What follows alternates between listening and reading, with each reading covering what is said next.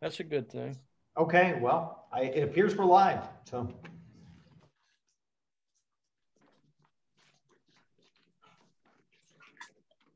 Hi, Dan.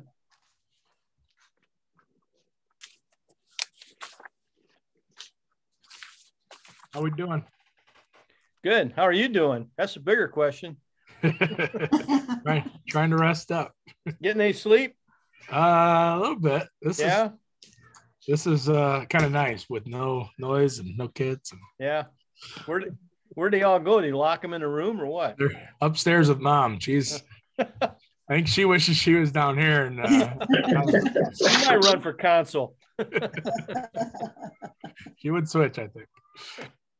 So what you're saying? 6:45 conversation tonight. Make the meeting last nice long time for you. All right, at 6:45, I'm going to call the committee of the whole meeting for Tiffin City Council for May 3rd, 2021 to order.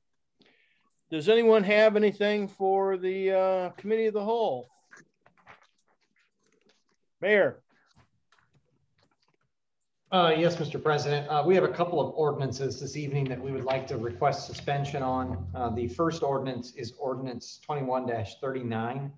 That is the ordinance for the city administrator to receive bids for the pavement project that is going to be occurring in the 2nd Ward on Hudson Street, Oak Street, North Monroe Street, Franklin Street, Clyde Street, and Ash Street. The reason for this is we are coming up close on a deadline. And if we're able to get these bids out quickly, we should be able to get better pricing as we did with our main paving program this year that has already begun. We had really good bids on that. So we would like to move forward now with this as well. So if council would consider suspending that, that would allow us to get into those neighborhoods by probably I'm going to say 60 days sooner than what we normally would if this would go the full 3 readings. It may even be more like 90. So this allows us to get those streets paved much sooner. The second would be ordinance 21-40. And the reason for suspension of that is it is just a reimbursement of a grant. So we're asking that that money be placed back into our funds. And last but not least, ordinance 21-42. That is the $5,000 cost for the large format plotter in the engineer's office. Their old one died and it can't be fixed. It's too old. The technology is just not there that's even available to fix a lot of the parts on it. So we're asking suspension tonight so that it doesn't hamper the engineer's work for the next 2 months while this would normally go through the readings. Okay. Who signed 2139 and 2140? Steve? I signed 39. 39? Ben Gillig signed 40. Okay. I'm good with it, Mr. President. All right. Ben? Yes, I'd be happy to ask for suspension for 21, 40, and 42. Okay. Thank you.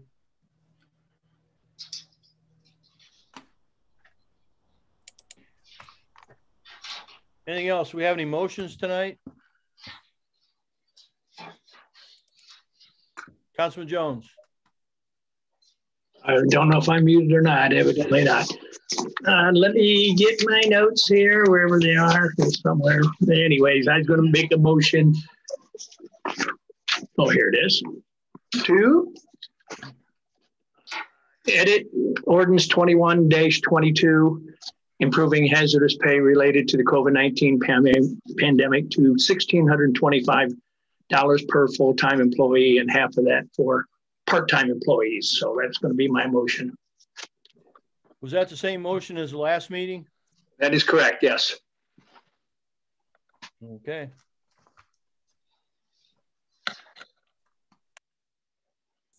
Councilman Gillig. Thank you, Mr. President. I would like to just kind of gauge people's availability for a finance committee meeting with the Seneca County Council on Homelessness moving forward with purchasing a building for their Transformational Life Center. I wanted to revisit the possibility of exploring council sources of funding.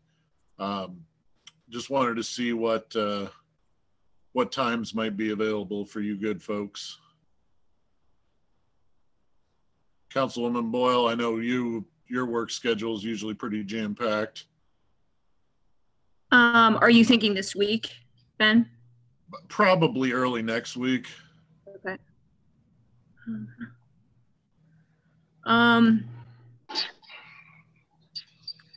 I could do Monday at 4 if you think that a half hour would be enough prior to the committee of the whole meeting. Or I could do Wednesday at 5 p.m. or later. Councilman Perkins, do either of those work for you? Yep. You tell me. I'll be there. Let's do the Wednesday at 5. And I'll announce that during our regular meeting. But Wednesday at 5 via Zoom would be perfect. Law Director Howard, do you think you'd be available at that time? Yes, I'm just putting it on my schedule right now. Okay. You're looking at the 12th, Councilman Gillig? I believe so. Let me check. Yes, that's correct. Wonderful. 5:30 meeting, so I won't be able to join you all most likely for yours then. Okay.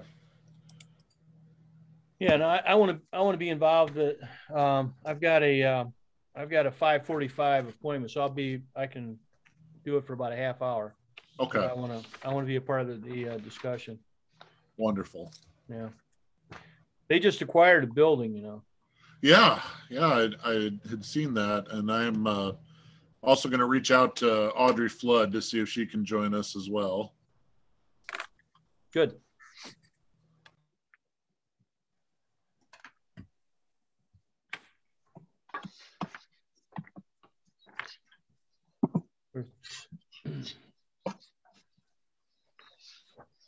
Mr. President, can I say a couple things? Law Director. Yeah, have we talked about ordinances 21-29, 30, and 31, the street and alley vacation ordinances? What? Say what? Have we discussed those as a part of the agenda? No. They were sent out. Does everybody have a copy of those? Yeah, I didn't see if there was I don't know if there was an additional agenda that was created that included those items. I have not seen it yet. Yes, they were inadvertently omitted, but I resent it this afternoon to everyone that receives the packet. So okay. It's, with the corrected agenda for tonight, with those included. But they were emailed, right, Ann? Yes. Mm-hmm. Yeah. So everybody should have those on their phones. Yeah, I just want to make sure that they know that, that those are up for third reading this evening. Right. Okay. Good. Good point. Yeah. Councilman Leopard. Thank you, Mr. President. I would just like to remind members of the City Council on June 15th is the Paul Elkert Make a Difference Day. And I think it'd be a nice tribute to Paul if those of us who can join the Elkert family, become Elkerts for a day and help our community. What's that date, Steve? June 15th. What? June 15th. June 15th. Is there a time? I don't know. I'll get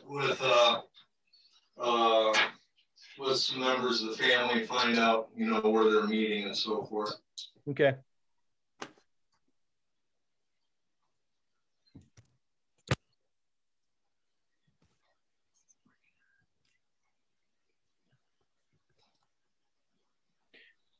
Anything else?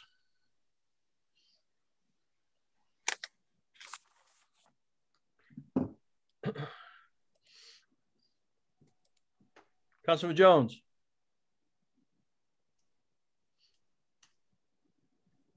You're muted. Thank you. Muted. There you go. I got it now. Thank you. We just talked about 29, 30, 31. What's different between them and the original ones? I guess we can talk about it later, but sounds like, was there a difference? No, they just had, it an inadvertent Okay. mistake. They got left off Okay. the agenda. No, there was no change.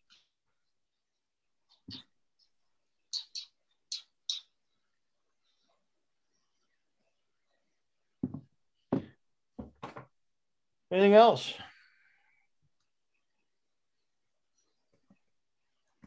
Councilman Jones. Just a side issue. I noticed 2 flashing lights with solar panels on down by the viaduct. One naturally going north and another coming south. That seemed new within the last week. And I thought maybe somebody could share that with the community tonight. Yep, that is item number 4 in my mayor's report, Councilman Jones. I've got a question, Mayor. Are they done with all the work out at the Water Pollution Control Center? Is it construction? Yes. Huh? The majority of major construction, yes. Well, because we had talked about getting a tour out there. Well, I'm either a psychic this evening or I just plan well, because Kevin Hughes is here tonight to give his annual update. And one of the items that he's going to ask you all is a date to schedule a tour to see the facility and all the upgrades. So you're always a step ahead. You're always a step ahead. Anybody got a third question here? If I can get 3 in a row, I'm going to buy a lotto ticket after the council meeting. Councilman Jones. Ken, that was a joke. That was a joke, Ken. I do have. I don't waste my money on lotto tickets. Kevin Hughes may touch on it, but they repaid most of that, and halfway back to the leaf pile and brush pile, and the speed limit is still 5 miles an hour. I was hoping he would entertain the idea of upping that to about 15. It's hard to go only 5. What are you driving around there 15 miles an hour for anyway? Huh? In a hurry to get stoned and unload brush. Yeah, I went back there one day. I was going a little bit too fast. One of the guys stopped me and chewed me out. He had a right to. So they don't want you back there driving too fast. We warned Kevin when he got the street repaved back there that the natural speed bumps would be gone, and there's no telling what would happen. Yeah. It looks nice. It looks real nice. Anything else? All right. Seeing no hands going up, I'm going to declare the committee of the whole meeting adjourned, and we'll get ready for the regular council meeting. While we have a moment, Councilman Perkins, what can you tell me about that sign behind you? Nothing. I can't tell you anything. No one knows anything. All I've heard is that it's from the 60s. No kidding. So I don't know. Apparently it was out on somewhere on 53 back in the 60s. So if I could find someone who can tell me that or where, then I'll know more. Why don't you tell me? You always know. Not this days. That's really neat. Where'd you find I don't know. That's the best I have. My wife ran into a sign collector here locally, apparently, and he had that one that he had purchased from, I don't remember who. I don't know. So if you see a large man on crutches downstairs, just me stealing that from you. So just FYI. Steve said it would possibly have been by the church back in the 60s, but I don't know. Darned. How cool. Yeah. Now I just got to figure out where to put it. Maybe if he doesn't remember who he bought it from, it's stolen. Yeah, well, maybe.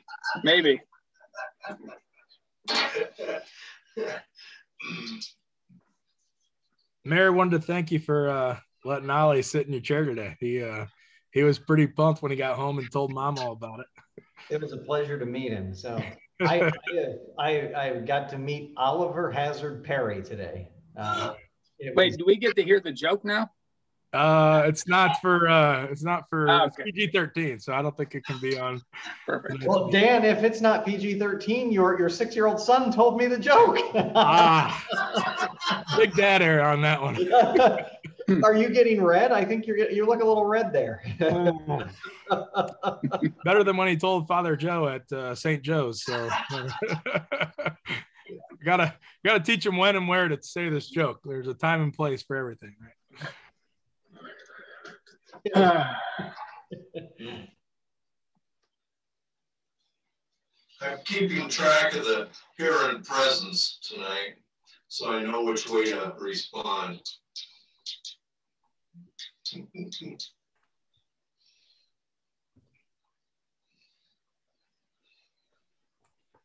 All right, I have 7 o'clock. I'm going to call the May 3rd, 2021 meeting of Tiffin City Council to order. This evening will be led in the invocation and the Pledge of Allegiance by Councilman Perkins. Councilman Perkins. Thank you. Please join me in the Lord's Prayer. Our Father, who art in heaven, hallowed be thy name. Thy kingdom come, thy will be done, on earth as is in heaven. Give us this day our daily bread, and forgive us our trespasses, as we forgive those who trespass against us. Lead us not into temptation, but deliver us from evil. For thine is the kingdom, the power, and the glory. Amen.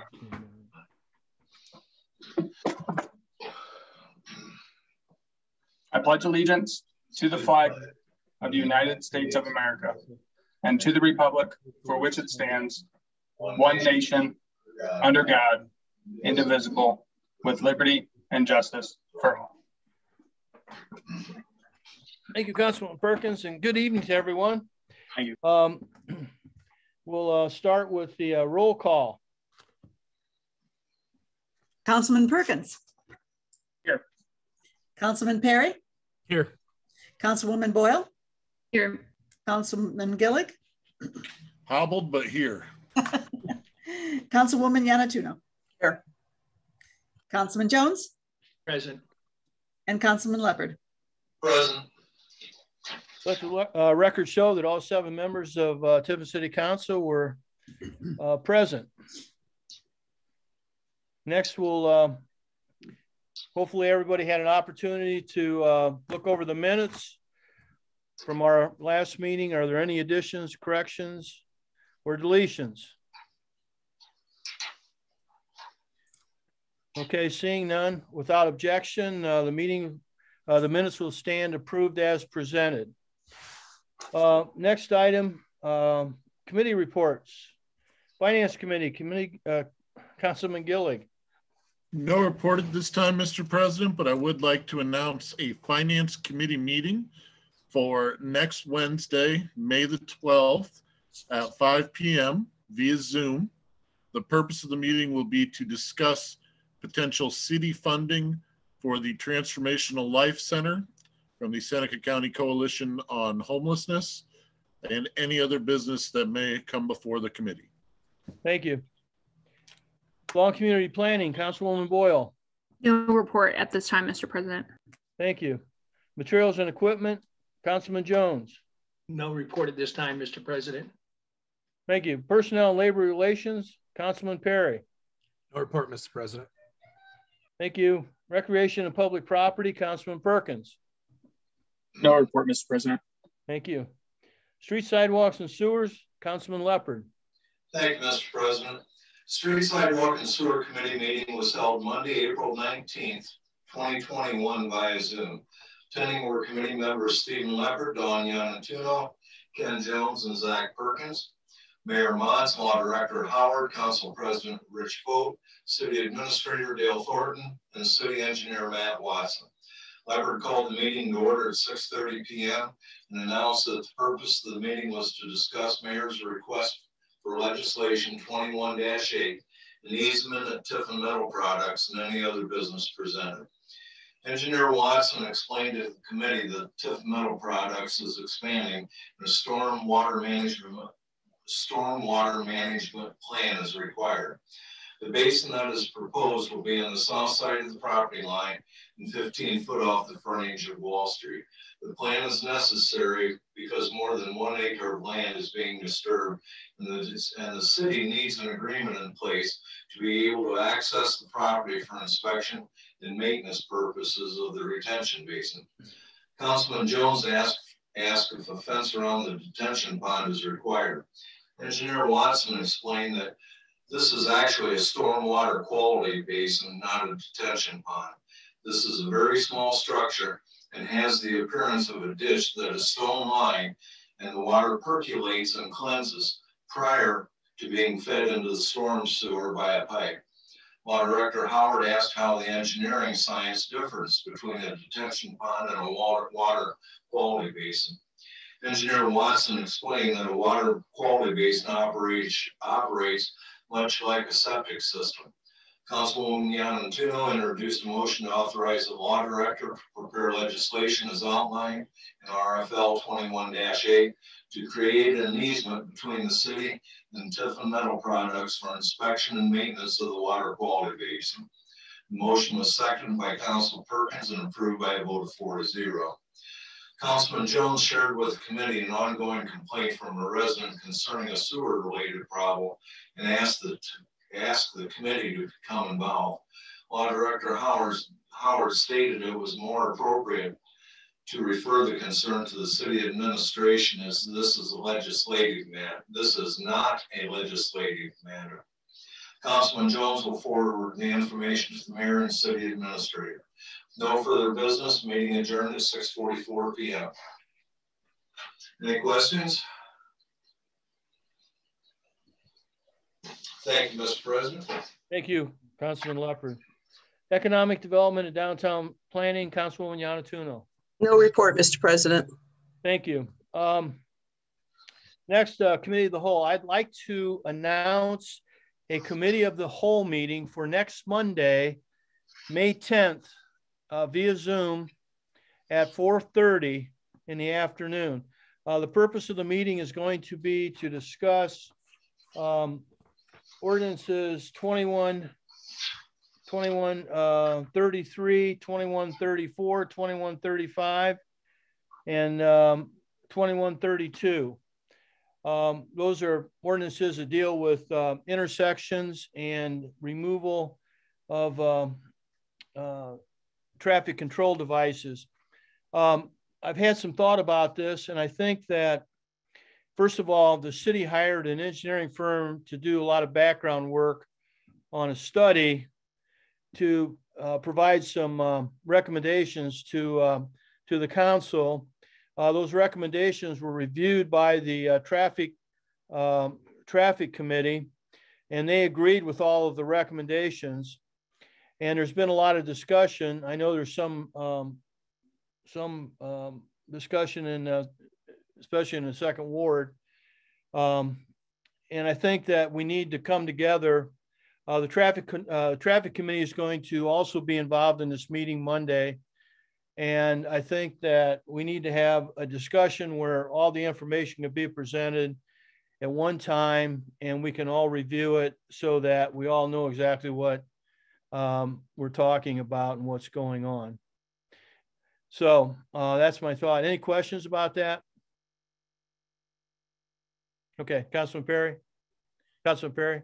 Yeah, I'll still be at work, so I won't be able to attend at that time, but I can always go back on the Zoom meeting and rewatch it too. So.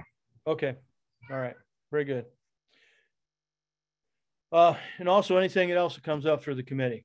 So. Next, we have reports to the officers. His Honor, Mayor Aaron D. Montz. Thank you, Mr. President. Pleasure to be here this evening. Hard to believe we're into May already. And the weather's a little better than our last meeting. If you recall, we had the snowstorm and now at least it's rain, but still pretty gloomy and much more chilly than what you'd expect for May. Anyways, I'll start off as I always do this evening with a little brief financial update, keeping track of where things are at. We finished a very strong month of April here at the city. In fact, we were ahead of last year's total, which of course was skewed significantly because of the shutdown and the fact that the income tax filing deadline was extended significantly. However, we were ahead of last year's total by about 219,000, which is a 26% increase year over year when compared to April 2020. Overall, previous April that you can compare as more of a normal April would have been all the way back in 2019.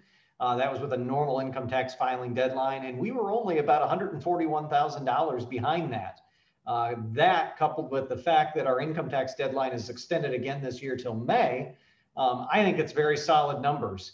For the year, we are ahead of 2020 by about $325,000, which amounts to 9.4%. So very positive news. I would expect to see us ahead as well next month in the month of May. But then I think we're going to see the tables turn possibly in June and possibly also in July, since those were the 2 months that income tax returns were coming back in and things started to get back open. So I think once we get to the end of the month of July, we will have a very solid picture of where exactly we are financially here in 2021 compared to a normal regular year of sorts. But overall, the financial numbers are tremendous and all very positive news here on the city's financial health. To report on COVID, there are currently 64 active cases in Seneca County. That was as last Friday. We have currently 29.5% of individuals in Seneca County have been fully vaccinated, and 34.2% have received at least one dose. I am told that there are a lot of unused vaccines at the health department. So if anyone is interested in getting a vaccine, please call, make an appointment. They can get you right in and get those vaccines taken care of. They're also doing clinics at Mercy Hospital every week, as well as scheduling some of our retailers that have pharmacies here in the community. The good news to report, the fire department reported Tiffin Fire and Rescue had 0 COVID-19 related transports in the last couple of weeks. So very positive to see that of the cases we have, they are not very severe at this time. I want to congratulate Officer Eric England. Officer England was promoted to detective, and he is beginning in the Detective Bureau this week. So congratulations on your promotion, Officer England, to Detective England. It came up in committee of the whole, but through the Traffic Safety Committee and the administration, we decided that we are going to add additional flashing lights near the viaduct here in Tiffin. These are LED flashing beacons that have been put in both directions now as you near the viaduct. The flashing lights are still active on the viaduct itself, and we have switched out all of the signs as you're coming close to the viaduct and on the viaduct to these new ultra fluorescent neon type of signs to try to draw attention to it. So that's really what we feel is far and away above and beyond what is necessary. But we decided it was best to make one more effort to see what could be done to try to prevent those couple of trucks that we have every year that still are running into the viaduct and not paying attention to the 5 signs and 2 or 3 flashing lights that we have in the direction. So we're hoping maybe a couple more flashing lights and additional signs will help. But if not, at the end of the day, they need to pay attention, and they probably should invest in the truck driver GPS that cost a couple $100 that would tell them that there is low clearance there and their truck can't fit. But we wanted to make one more last ditch effort to see if we could try to subside some of those strikes on the viaduct. I'm pleased to report the Shawn Avenue project. The expansion of Shawn Avenue has been completed. Luckily for us, it came in a little under budget. The manufacturer is in the process of moving into that facility, and they'll be up sometime this year with a lot of new jobs and a new factory here in town. So very positive news coming out of that Shawn Avenue project. Hard to believe, but street paving began already last week in the community. Several streets were already paved. There were several more that they were able to at least get the milling down on. Now, if we could only get the weather to cooperate. If you look at the forecast for I think about 10 or 11 of the next 14 days, there's rain in the forecast, which is not good for laying pavement.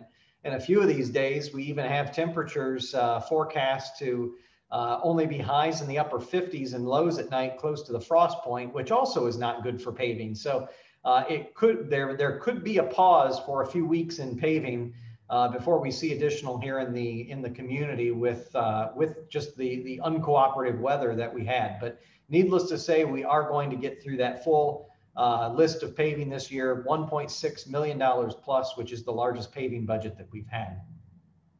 I also want to update everyone. Kathy knows this, but her finance office are doing a nice job. They're working towards developing an online sewer paying system that we could have. The hope is that we'll have it up and running by the beginning of 2022 so that residents can actually go online and pay their sewer bills.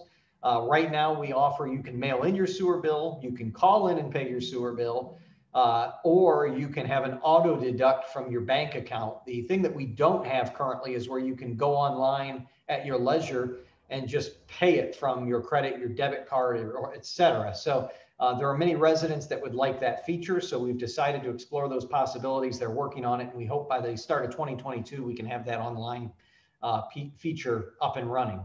Speaking of sewers, unfortunately, we had 2 sewer lines in the last week that have collapsed here in the city. I would not say they are huge collapses, but anytime there's a collapse in our mainline sewer, it's a problem. So because of that, we have pumps that are running around the clock.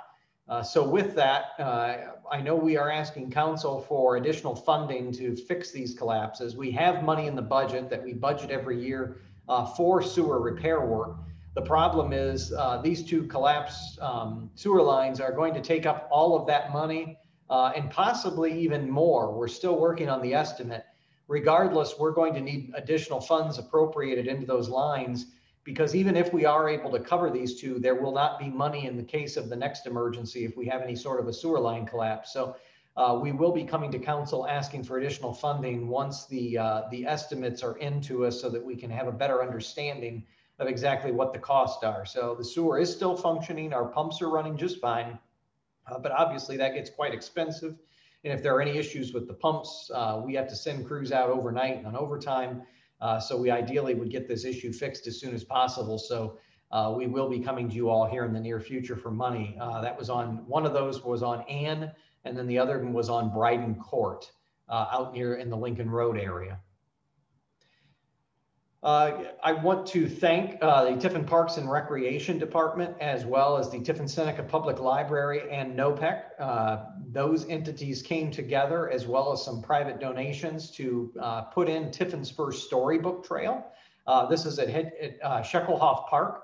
As you walk with yourself, your family, your dog, whatever you may take for a walk at Sheckelhoff, every several yards, there is a stand, and it has another page in a book. So as you walk this path, you're able to read a book. It's geared more on books, of course, for families with children. Lots of neat little pictures in it, and their plans are to change the book out at least once a month so that folks out there who are taking their walk can read the book and use a little bit of their good brain cells and thinking skills as they're reading books, enjoying the walking trail out at Sheckelhoff Park. So thank you to the library, NOPEC, and the Tiffin Parks and Recreation Department.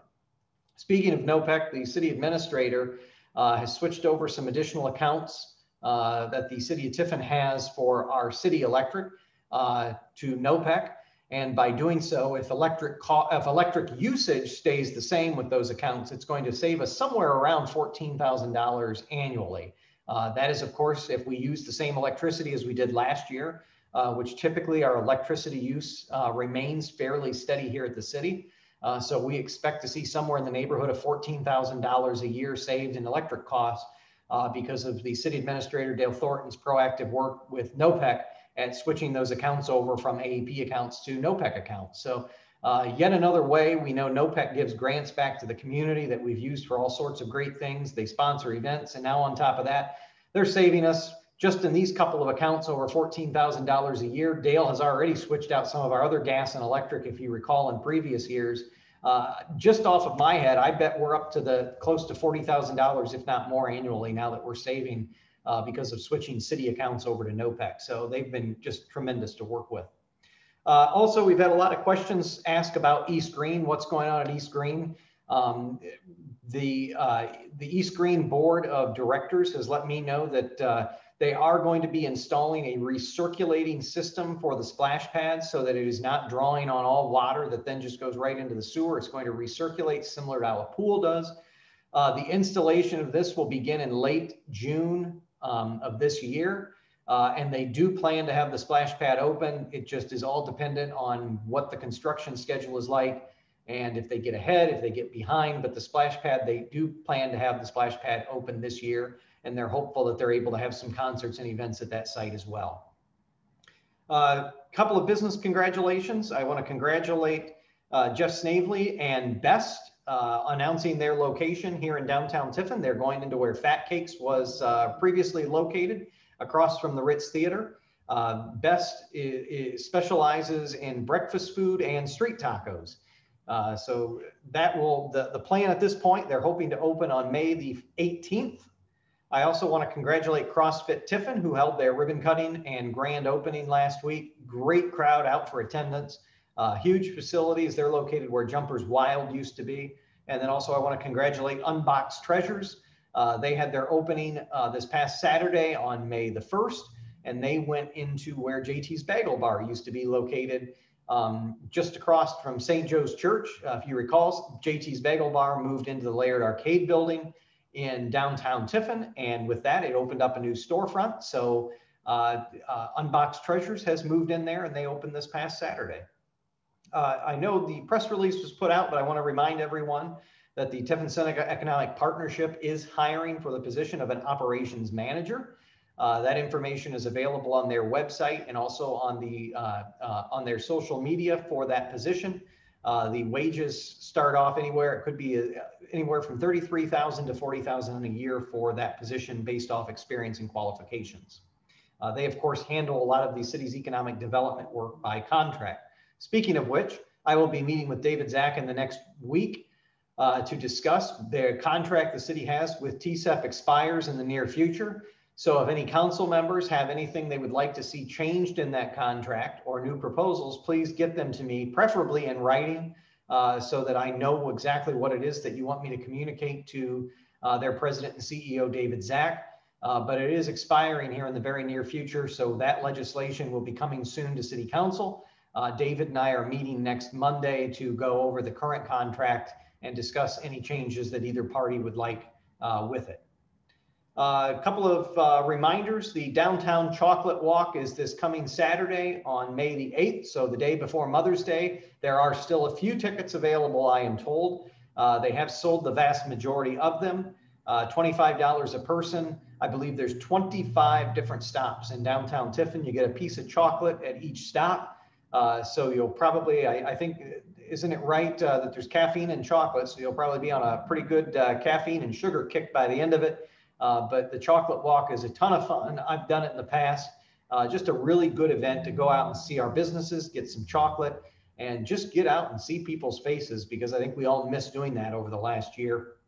And then I do want to remind council that I will be on vacation and out of the office on May the 14th through May the 23rd. So that will be the second trip that I've taken that I've left the state since October of 2019 because of the pandemic, and I can't wait. First official vacation since October of 2019. So we're going to keep our fingers crossed. It seems like every time I do leave, something happens, from windstorms to all kinds of things. So wrap yourselves in bubble wrap, do what it takes. Just keep the city safe, please, while I'm gone for the week. So I have two presenters this evening. So first off, I'll ask if there are any questions for me before I turn it over to our presentations for tonight. Councilman Perkins. Yeah, I just had one question. Is there, I know I've seen the map of the repaving. Is there anywhere that the residents can find a list? I would have to look if we actually have the list published online or if it's just the map of the streets. I know we've got it. So yeah, I've seen it too. I just can't seem to know where it's at. So I didn't know if we could get something that was like easy for them to find. So yeah, if you would like, we could always put that actual list on our website. Okay. And just plop the list on there, because I know I've got it because I use it in all of my State of the City presentations. It's one of the slides on there with the list of streets. But yeah, it should be relatively easy. So we'll see if we can get with Nick Dutro and Matt Watson and get that on the website this week, just with the actual list of streets. I know it was put out in a press release. I just don't know. I know it had all the streets listed, but I don't know what it was. And to try to have the resident that's asked you to hunt for that, we'll just put the list on the website and make it a little easier to find. All right, thank you. Yeah. Anyone else?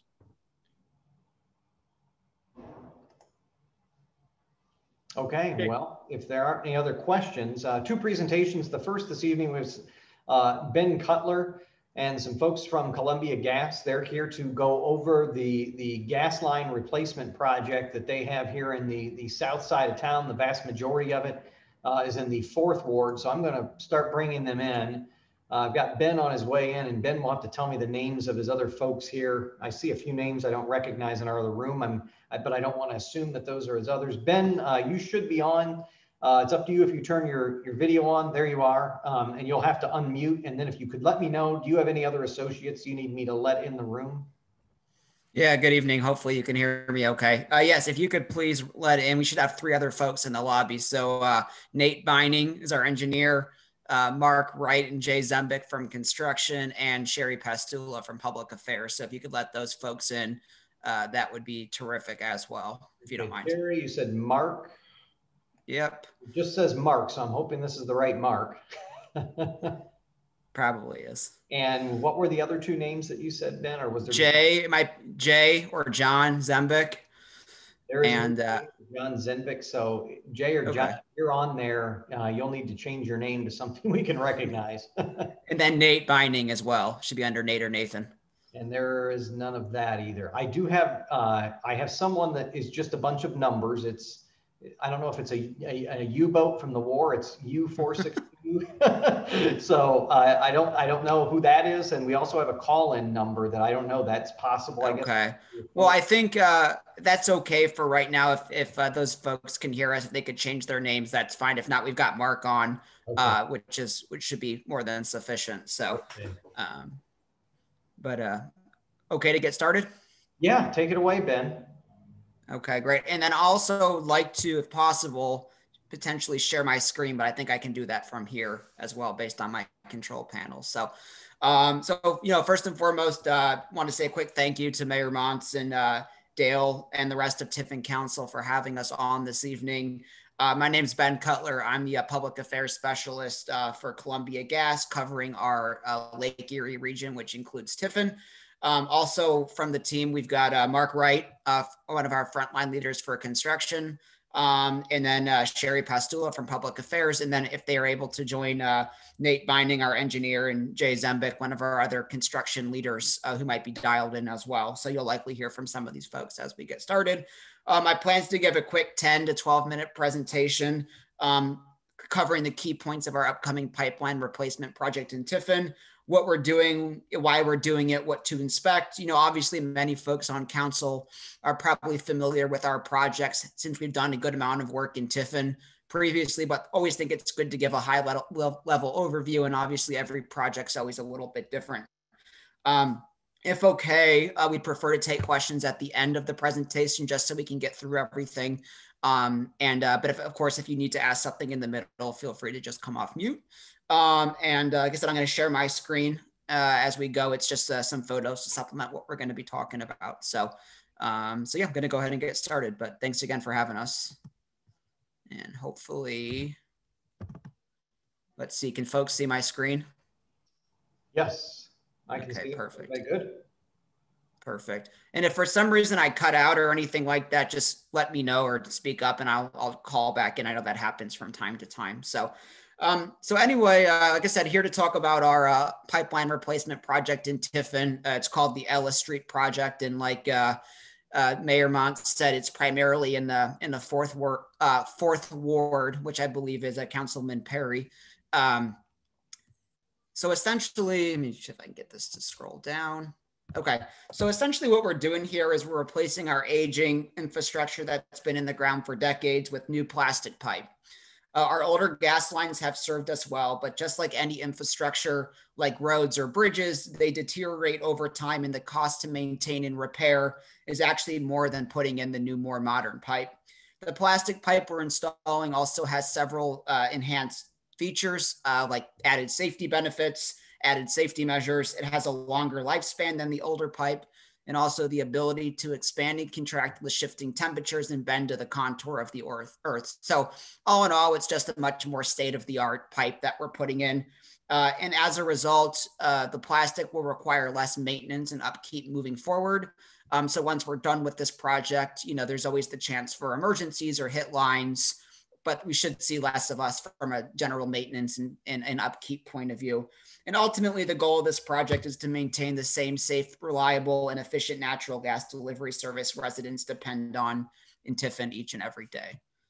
And so in terms of the general area where we're going to be working, I put a map up on the screen. For those who cannot see, we'll be on portions of Washington, Sycamore, Ella, Circular, Jefferson, Martha, Pinecrest, Charlotte, Maine, and Monroe, all in the 4th Ward. We'll be installing roughly 13,200 feet of new plastic pipe and serving roughly 230 residences and or businesses on this project route. In terms of the project duration, we're just getting underway this week and likely looking at about 4 months of work. You know, we never like to lock too far into a time frame. There's always factors that could skew that shorter or longer, but that's a good estimate, and we'll keep everybody updated as we go. Now, in looking at the map, you know, a number of folks asked us on our virtual public meeting last week why the map looks like this and why it's skewed and why we always select a certain number of streets. And, you know, kind of the easy answer to that is Nate Vining, our engineer, and his team, they take a look at our infrastructure footprint in Tiffin and identify priority areas that need to be replaced. So, you know, the areas that aren't highlighted on here, they might not need to be replaced, or like in the case of Sycamore Street between Union and Ella, we already did that in 2019. So we kind of dance around a little bit, but that's kind of why it's a little bit, you know, a street here, a street there, a section here, a section there. And if something's not on here, it could potentially be in a future project as well. You'll likely see our contractor, Mid-Ohio Pipeline, completing most of the work for us on this project. But we'll always have a Columbia Gas supervisor on site as well. And we always encourage folks to ask for ID from any of our employees or contractors if they have questions. Mark Wright, if you're able to come off mute, before I jump into the general phases of the project, would you be able just to introduce yourself quickly and maybe just add anything on generally high level about the project before we get into the phases? Sure. Are you able to hear me, Ben? Yes, sir. Hey, as always, I appreciate the opportunity to speak with the council members. Thank you for the invite. Ben, you did a fantastic job. It's very similar to projects that we've done in the past, although we won't be in the downtown area. We'll be just on the skirt of downtown south side. So we're happy for that. The downtown section was a little rough and tough for us to get through, but in general, the project is about the same as it was last year.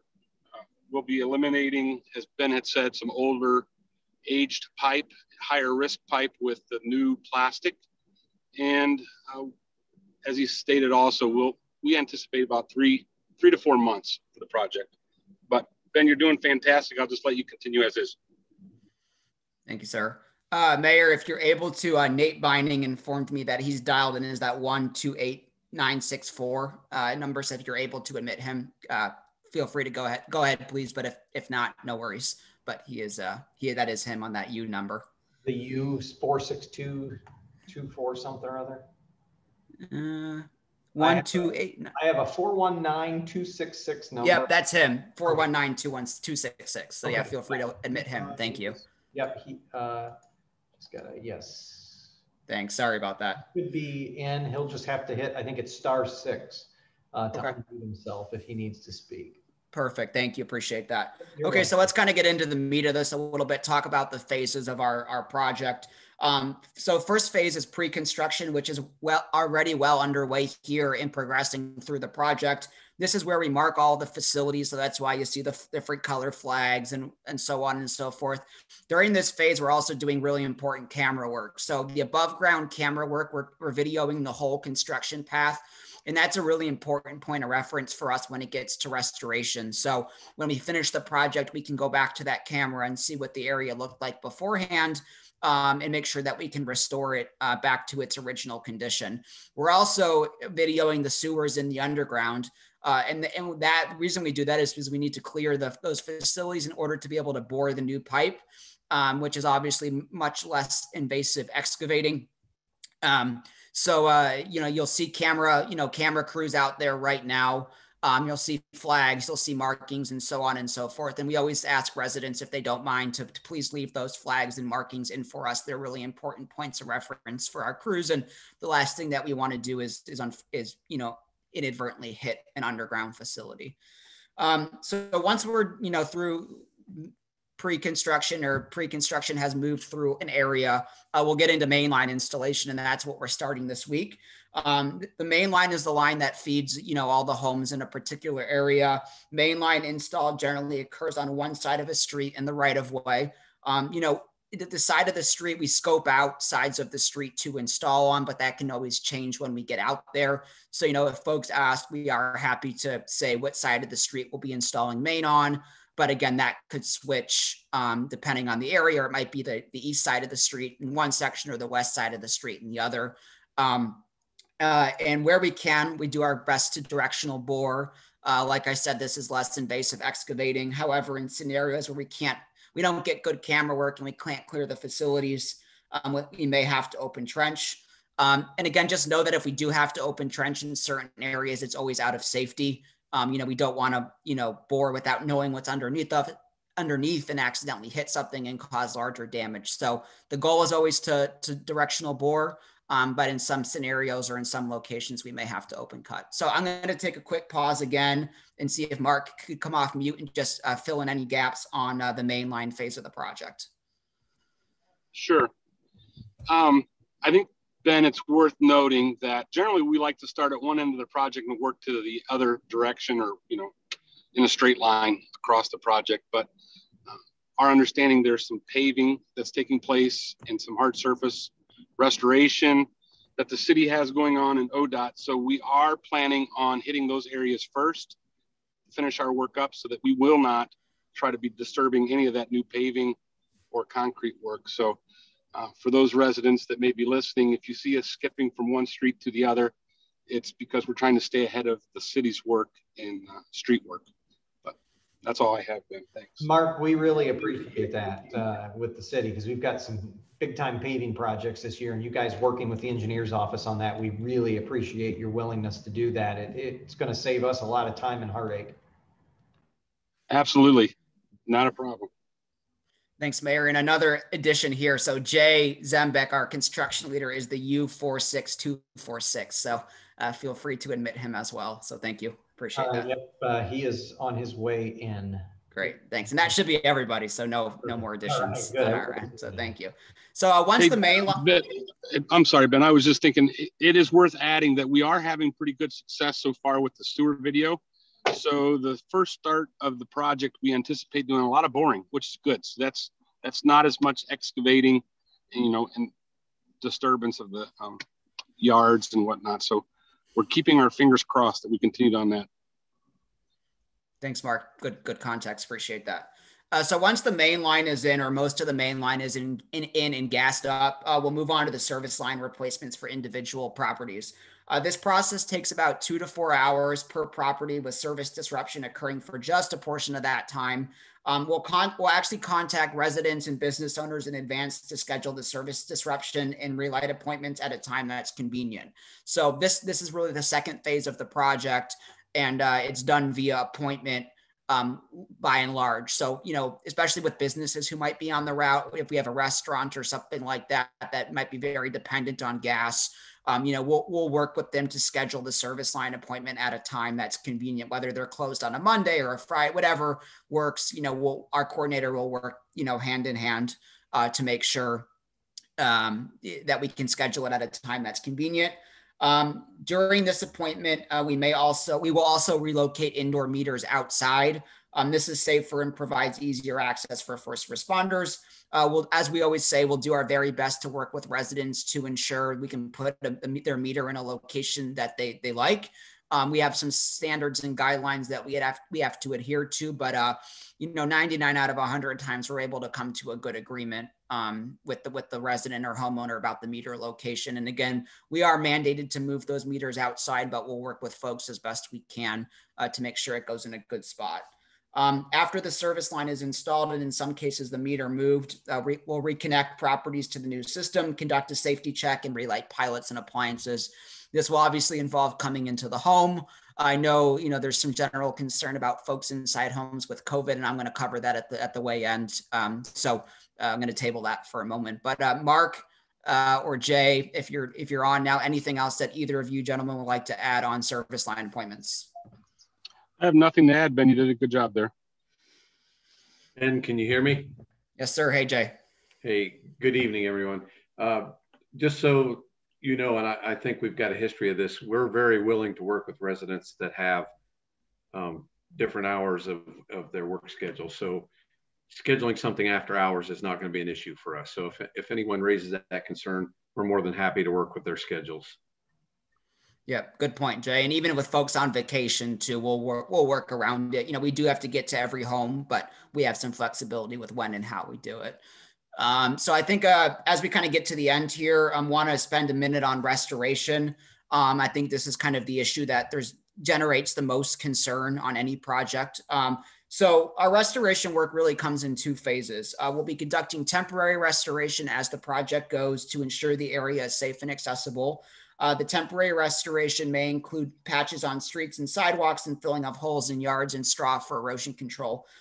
We want to remind everybody and folks on council and residents, temporary restoration is exactly what it sounds like. It's temporary. It's meant to ensure the area is safe and accessible. It may not look the best. It may not match. But it's temporary.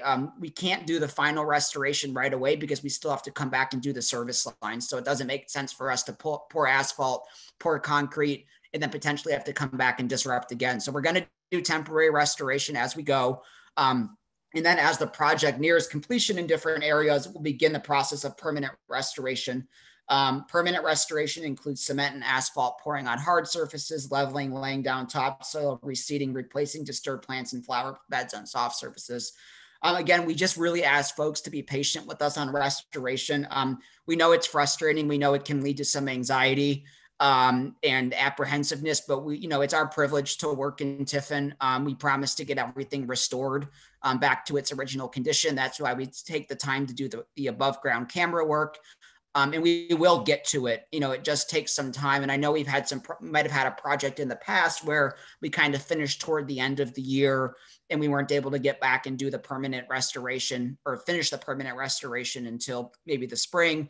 But with the timing of this project, we anticipate being able to do most or all of the permanent restoration, barring anything unforeseen. And, we did have a couple of folks ask us on the public meeting, can you give me a timeline for permanent restoration, the timeline between temporary and permanent? And while we'd love to be able to do that, we don't want to set unrealistic expectations, and things can change and evolve as project goes. So all we're saying right now is just, we promise we'll get to the permanent restoration.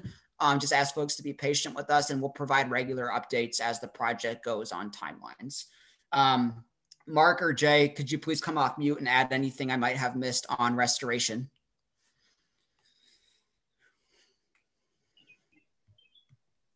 I think you covered it well, Ben. I agree, Ben. Good job. Okay. Thanks. Okay. One last point before we conclude here. Just want to touch on COVID for a second. We're obviously conducting this work amid a global pandemic. Our crews adhere to guidelines from the CDC to keep folks safe and healthy. Obviously, it's important work. That's why we're continuing to do it during this unprecedented time. We're wearing masks, practicing social distancing, temperature checks, cleaning work services, proper PPE. We would, if council members hear from, constituents about folks coming into homes, just have them let us know if they have a concern when we reach out to get that appointment scheduled. We're happy to work with residents as best we can, whether that means leaving us a key or having a relative or a neighbor over. We want to keep everybody comfortable as we go. So, anyone that has concerns, if they're immunocompromised or haven't gotten a vaccine yet, we are adhering to those safety protocols, but we'll work to make everyone comfortable as we go through this phase of the project. So, and one thing on contact information, as we go, I think I reached out to Councilman Perry individually to introduce myself and just give my contact information. We always encourage folks on the project to go out and talk to members of the crew if they have questions or concerns. Folks can also reach out to me directly, either via email, phone, or Facebook. I'm pretty active on Facebook. So just whatever it is, just keep in touch with us. If there's concerns, if there's questions, if there's apprehension, just let us know and keep in touch with us, and we'll keep in touch with you. So I know, Mayor, you shared that message on Facebook last week, so thank you for doing that. Appreciate that. But we'll continue to provide updates as we go. I know Nate Binding from engineering will keep in touch with City Engineer Matt Watson as well on development. So I think between all those touch points, we should be covered. But always encourage folks to go out and talk to members of the crew if they have questions, or to reach out to me. So before we open it up to questions, Mark, Jay, Nate, Sherry, anything else that I might have missed that you all would like to add before we take questions? This is Jay, Mayor Monson, Council. I would like to say that in 10 years of being in the construction department, Matt has been wonderful to work with, your city engineer. We work with a lot of municipalities and there's many challenges, but Matt is always very willing to work with us, and we really appreciate that on the Columbia side. So thank you. Yeah, thanks. Matt is a rock star here at City Hall and in the engineer's office. So we appreciate those comments. We know we've got a good one, and comments like that only further reinforce it. So. And I just want to say that Columbia Gas on the other side has been tremendous to work with. So this is my 10th year as mayor. We've had all sorts of projects that you all have done in my time. And I can only think of one occurrence that we've had any issues, and that was the specific point that you all touched on earlier. It was a project that just got done later in the year that it made 0 sense to plant grass seed and some other things because it wouldn't have survived anyways. And you did come back right away in the spring. You planted grass seed, you remediated the area, and now driving by it, you'd never know there was an issue. So we understand those things. I think it would have been a waste for everyone had you thrown down grass seed to make it look good, knowing that it never would have taken hold and you would have been doing the same thing in the spring again. So if that's the only complaint that we have, you're doing pretty well with these projects. Appreciate that. No, thank you. Mark or Nate or Sherry, anything else that you'd like to add before we open it up for questions? Ben, I think you covered it. Great job in explaining the project. And again, as Jay and kind of Mark said, we value the relationship we have with the city of Tiffin, the open dialogue. This is how it works, how we work well together. And our goal is to just keep doing that throughout the process. And I think Ben and Mark and Jay do a great job, and we'll continue to kind of support and answer any questions or concerns you guys would have. So thank you for just maintaining that positive relationship. We appreciate it. Thanks, Sherry. Okay, well, I think at this time, if we have any questions from folks, I'm happy to take them. Some combination of the 4 of us or 5 of us will answer those questions. So happy to take anything at this time that folks might have. Councilman Leopard. Thank you, Mr. President. Ben, is all the work going to be done by Columbia employees, or are you bringing in pipeline companies to help? Yeah, Mark or Jay, I'll let one of you all touch on that if you don't mind. Yes, we'll have oversight will be by Columbia coordinators, Columbia personnel, but Mid-Ohio Pipeline will be doing the installation and replacement of the gas lines for us as a subcontractor. And they also use a sub, Brenstel paving. They'll do the hard surface. It's the same companies that performed the past projects. And one other question, when the customer service lines are replaced and the meters moved out to the outside foundation area of their homes, whose responsibility is it for leaks between the boulevard and the meter? The boulevard shut off and the meter? So to be sure I understand your question, the line that leads from the main, from the street to the home, you're asking? From the boulevard shut off to the meter. Okay, Columbia Gas owns that. When we replace it, we take responsibility for that, and that is all taken care of by us. So it is not the customer's responsibility. Yes. Mm-hmm.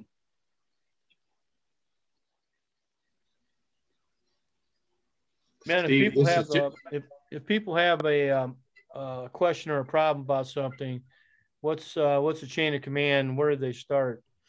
Yeah, that's a good question. I think so. The first thing I like to say is if you're out on the project, always feel free to go out and talk to a member of the crew. I think that's a great resource, a great opportunity. We've got our coordinator, Jay Zikafus, he wasn't able to join this evening, but he'll be down there, boots on the ground pretty much every day. So I would say always the first line would be to go out and talk to a member of the crew. If that doesn't work for someone, or they want to call or email or text someone, I would say me, good option. And I can get in touch with Jay, or, if someone has something that they need to escalate, or, they say they talked to a member of the crew and they weren't happy or whatnot, they can reach out to me. So I think not so much a chain of command, I would say, but, any combination of talking to a member of our crew or reaching out to me through any Facebook, email, call, text, we'll get it where it needs to go. So either of those two are perfectly fine. And we're always communicating back and forth, with our teams. So I think that's probably the best way to go about it, if that makes sense. Yeah. Where do they find your contact information? Yeah. What I'll do after this meeting is I will follow up with either Mayor Mons or Dale and send out my contact information, just so folks have it. And I could even send out kind of hey, if you have questions on the project, either feel free to go out and talk to a member of the crew or reach out to me via X, Y, and Z. Thank you. Anyone else? Councilman Perry. Yeah, thank you, Mr. President. So would the plan be to do another section of town next summer as well, or? I think that's a great question for Mr. Vining, if he is able to go off mute. Yeah. Can you guys hear me? Yeah, Nate, go yes, ahead. Sir. We have actually started our planning process for the 2022 season, and there are no selected projects in Tiffin as of right now of this size and caliber. I think it's just, important to caveat too, things are always fluid, and I think that's a good bet, and, things can change, or there's a chance we could come back with another decent sized project in the future. But as Nate said, nothing on the radar for right now. Anyone else have a question? Well, thanks, Ben. The rest of your staff, we appreciate it. Very good presentation. We look forward to working with you. Mayor Mons, is back to you. All right. Yes. Thank you, Ben, and everyone at Columbia Gas and the project team. We appreciate it this evening. So we'll take you out of here. You can choose to hang around for the rest of our meeting, or you can depart. So no hard feelings if you don't want to listen to the rest of the exciting meeting tonight. So, but you are helping keep our ratings up. So maybe you ought to stick around. Well, thank you for having Thanks, us. everyone, We appreciate it. Thank you. Yeah, thank you. Thank you, everyone. Appreciate it. All right. I got to get them out, find them all. And, I know we talk about how much all of us dislike these virtual meetings. But one part that has been nice about it is, as the presentation was going on, since I've already heard it before, I was able to coordinate, and me and Matt Watson, Nick Dutro, all were talking, and we've already got things in the works, and it will be on our website late tonight or first thing tomorrow. So the street paving list that Zach recommended. So those are the kind of things that I guess these virtual meetings do make a little easier for all of us to be able to coordinate those sorts of things. So, but anyway, appreciate Columbia Gas and their investment into the community. These pipes are so much safer. They're going to last a lot longer. And overall, it's just really good to see this kind of investment of infrastructure into the community. So with that, we're going to talk about another kind of infrastructure. Kevin Hughes, who is the superintendent of the Tiffin Water Pollution Control Center, or WPCC, as we call it here at City Hall, is on his way in. And Kevin is going to give us an update. As you all know, they're wrapping up with engineering and construction oversight and construction itself all in there. It's about a $14 million project at the Water Pollution Control Center that is expanding capacity. And one of the things that we were all excited about as well is they're getting away from using chlorine to treat the water, and they're actually using UV light to treat the water or wastewater, I guess. So Kevin is going to talk some about the project and some of the recap of the past year, talk about what's going to happen this year. So Kevin is on the screen. Kevin, I'm happy to see you this evening, and even happier to see you're in Ohio State colors versus that Michigan shirt you had on this morning. So very happy to see the Ohio State colors today for our meetings. He had to have known this was coming because I should have worn my Blue City shirt, I guess. I've got mine on for you. It's like we've. Oh yeah, there you go. Thank you. This evening. So Kevin, the floor is yours. You should have screen sharing ability. So whenever you need to do it, just hit it and all yours. Okay, thank you.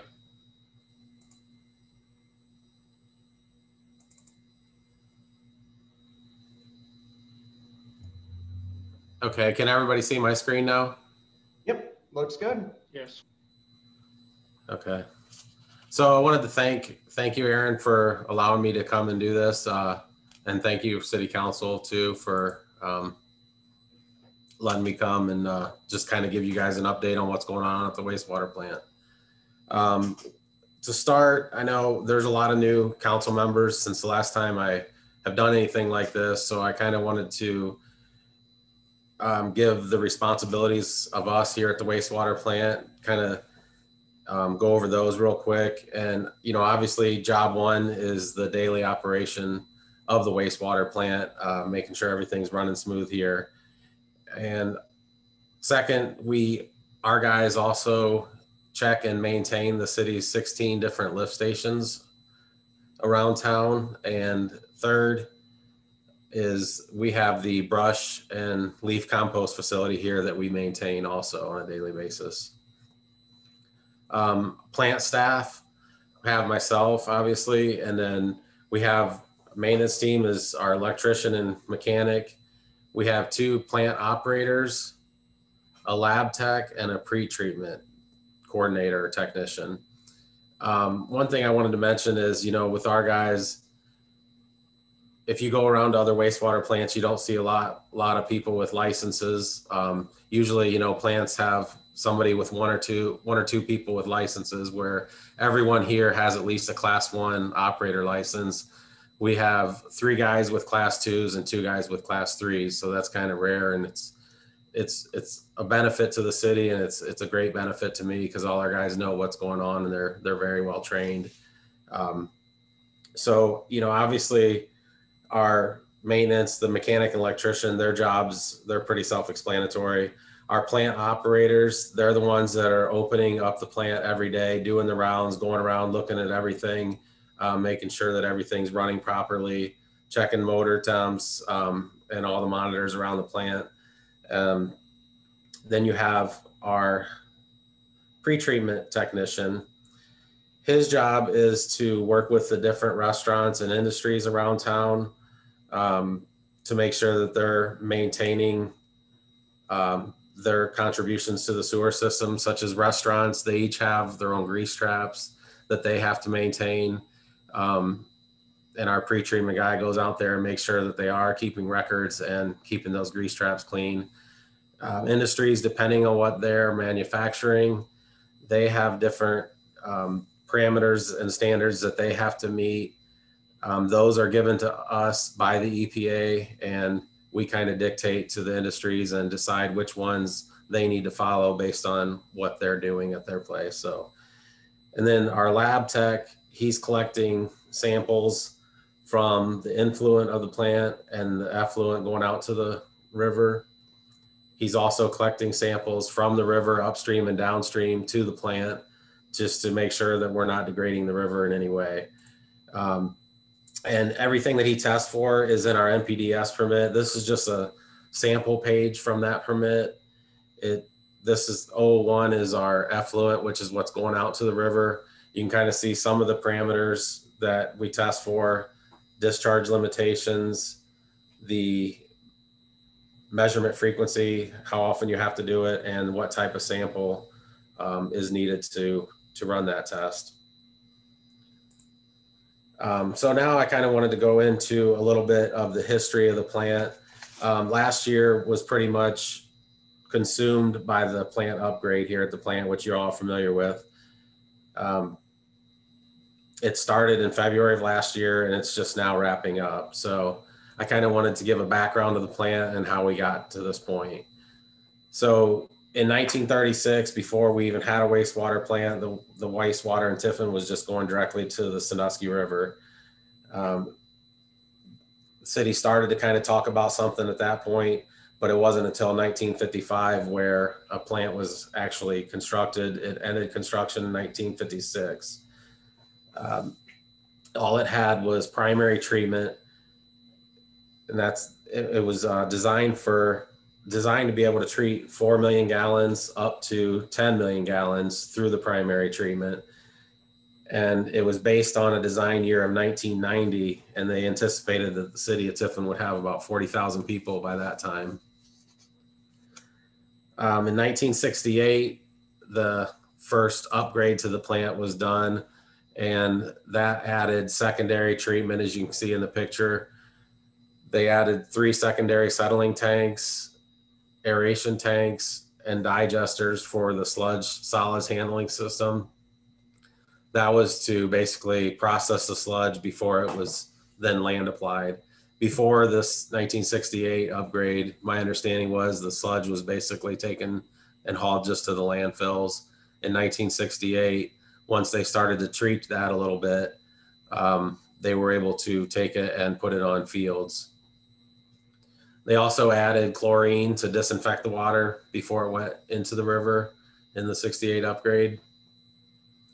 So the plant was pretty much the same then from there until about 1988. That's when the next upgrade was done. The 1988 upgrade, they added a 3rd digester to allow to handle more solids treatment.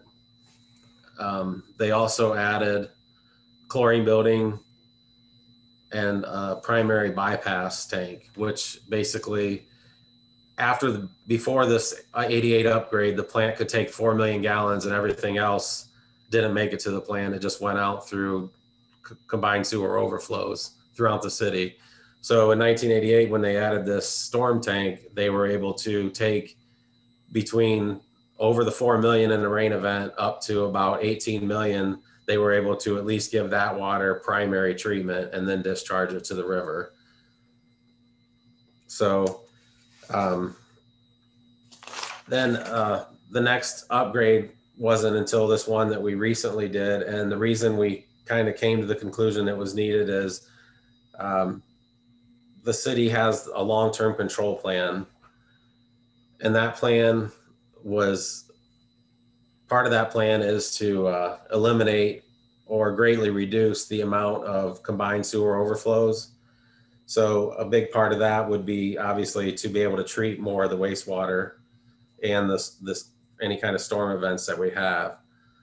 So in the beginning of last year, the project was started. We added a 4th secondary clarifier. This is actually a picture of the plant completed pretty much. This is as it is today.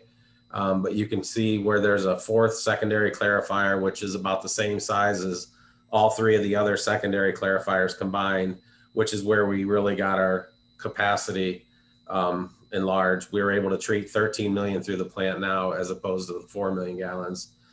We also added an anaerobic tank, which allows for biological nutrient removal.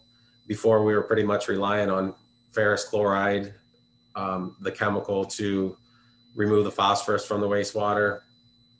We're greatly reducing the amount of ferrous that we're using now because of this new addition, the anaerobic tank. And like Aaron, I heard him mention that we switched from chlorine to UV disinfection.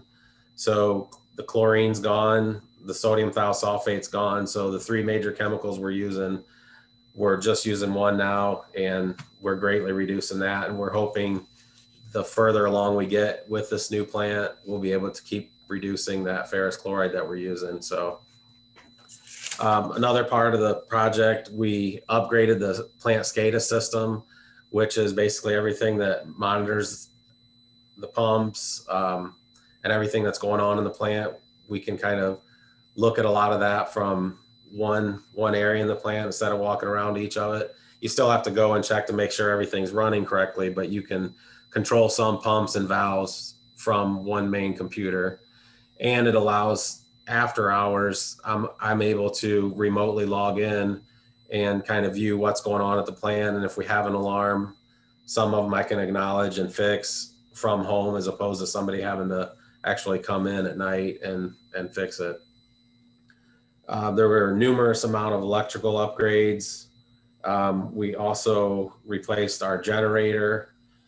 Now we're able to run the whole plant on the generator if need be, where before we would only be able to run about half of it.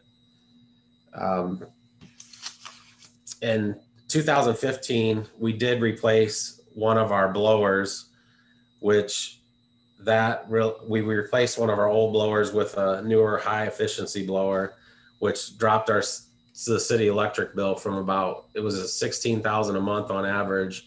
It went down to about 10,000 a month on average after that. And part of this project, we replaced our other old blower with another high efficiency, but smaller than the one from 15. And the first bill that we've gotten from there took it down from last year's bill at the same time, another 3,000. So seeing a big savings as far as that goes. So, like I said, obviously last year was pretty much consumed by this project. So we didn't do a whole lot of projects outside of this other than just what we needed to. But here's a picture of the before and after. One thing that we did do last year is we rehabbed a couple of our digester roofs. This one, five-star maintenance came in and did a lot of the work, but you can kind of see on the left that before it was in pretty rough shape. It's one that's heated up to about 98 degrees on a regular basis. So it has a foam insulation and then another sealer on top of that. So that was replaced. It looked pretty good, I think, where it turned out. And this one, this third digester is not heated, but it's basically used for storage of sludge. We're able to store it and keep our detention times up for our biosolids before we land apply them. Our guys did this one by themselves. They kind of painted it and then sealed it also. So that was pretty much all I really had. Obviously, I'll take any questions that anybody might have. And I know Aaron and I had talked about a tour out here. So I'd love to have all you guys come out. Got some proposed dates here. I'm available in the morning, afternoon, or evening. So I don't know if you guys can talk amongst yourselves or whatever and let Aaron or Dale know, and they can let me know what date you select or what time. Yeah, I think, Kevin, with everybody here, it might be best if they've got their schedules with them to figure out now what date and time works best. That way you can have your answer now and you can start preparing for the big tour. Okay, that's fine too.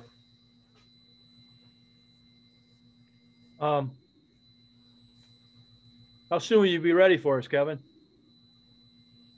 I'm whenever. I mean, we give tours a lot, really. So, I mean, I can give a tour anytime. Those are kind of the dates that I know Aaron and Dale and I spoke about, and I know they're free at those times. So if you can see them still. How soon the rest of the council members want to go out there? I want to go out there as soon as possible because I'm excited to see what's going on out there. Yeah, that's why, Rich, we've got June 8th, 9th, or 10th kind of set aside if council's available any of those days. I don't know what your schedules look like. We did set a planning commission meeting, though, since this for the 8th of June at 3 o'clock here. So that time is kind of gone, but I don't know if you all prefer during the day or the evening, but the 10th would be great if you all were available at either 9 a.m., 1 p.m., 5:30 p.m. Yeah, I'm not. How many of you can make it during the day? Dan, Bridget, can you? Probably not, to be just honest. It would probably be hard. How long is how much time would you need, Kevin? We can take as much time, or it'd probably take at least 45 minutes, I would say, but we could always schedule the majority of us, and then any of the others could pick an alternative time that Kevin has available if they want to go out at a separate time as well. It's up to you. Yeah. Danny? Yeah, if we could do the 9th. I know I'm off that day. I work the 10th, but that would work the best for myself if it works for everybody else. Does the 9th work for everybody? during the day, morning, 10 o'clock? Morning. Huh? Morning will work for me on the 9th. I have a presentation I have to give at 10 a.m. to 11 a.m. So I'm not available from 10 to 11 on the 9th. All right. 8th and 10th are good days for me. What's that? 8th and 10th are good days for me. Okay. Kevin, are you willing to just do 2 or 3 groups, I guess? I mean, I guess, can I ask the law director, if we divide into a couple of different groups and there's not a majority of council, can we do this without having a meeting and just a couple of us go through, or how best can we do this? Yeah, the tours are not public meetings, because there is a provision in the public meeting law that allows for fact finding, just information gathering. And that's really what they're doing, is just getting an orientation, touring it. They're not, there's no discussion about any city business. And so it is not technically a public meeting under the public meeting law in Ohio. Okay, great. So you said June 10th, Mayor? Yeah, so I've got time on the 8th, 9th, and 10th. That's why Kevin picked those dates. It's just a couple of things have come up since they were selected. I've got a 3 o'clock meeting on the 8th that I have to be at, and I have a presentation I have to give on the 9th at 10 a.m. Other than that, I'm wide open, other than 3 p.m. on the 8th and 10 a.m. on the 9th. What about the 10th at 10 o'clock? 10th at 10, June 10th at 10. Works. All right, as many of you as can show up. Okay. We'll meet out there. How's that sound? And then the rest of you that can't, you're welcome to reach out to Kevin if you'd like to have a tour and set that up with him. Sure. Yeah. Okay. Yeah, definitely. Anybody's welcome. So just give me a call. And Kevin, and I think we'll also, if you don't mind, we might invite Nicole Walby from the AT, just in case she would like to attend. I don't think we have anything out there that's private, and she may want to take a few pictures for the public sake, just to see what's been done out at the plant. Yeah, that's fine. Okay. I got a question for you, Kevin. Sure. What are you using the old chlorine contact building for now, if we don't use chlorine anymore? Nothing really right now. We have a few things in there, but we want to tear the rest of. We still have our sodium thiosulfate tanks out there. We're going to take those out. We've discussed about possibly using that for a lab, because our current lab is the trailer that's out here, and that's been in use since I think 96 or so. And that's not going to last forever, obviously. So I don't know exactly what we're going to do, but that was one thing that we discussed. Well, I was out there the other day and kind of drove around. Nobody kicked me out. That you have the biggest generator I've ever seen. Yeah. That thing is huge. Yeah, it's really nice. It's great. I mean, if we lose power, it'll switch over within seconds to generator power. Looks like we could run half the city off of it. No, it looks great. Looks great. I'm not sure exactly if people understand the complexity of managing a water pollution control center and the responsibility that you have. This is probably, without a doubt, the most complicated thing that the city's involved in. It's quite a process. So I don't think we fully appreciate everything that you guys are responsible for out there, but you do a great job, and thanks. Well, thank you. I appreciate that. And, we have a great group of guys out here. I think they're second to none. They make my job easy.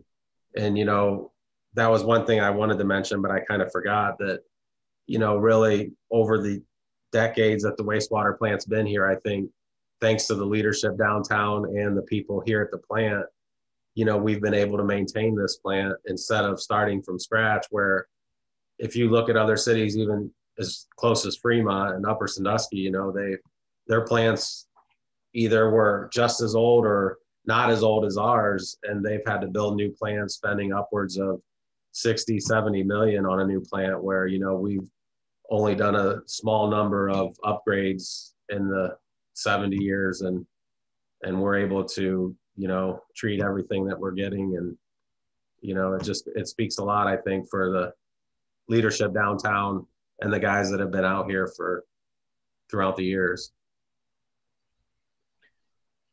Councilman Leopard. Thank you. Kevin, did you say you can now treat 14 million gallons a day? 13. 13? Yeah, that's what the new plant design is for. I'm kind of confident that I think we could treat a little bit over that, but you know, we're just still in the new stages of figuring everything out. I do believe that we could probably treat a little bit more.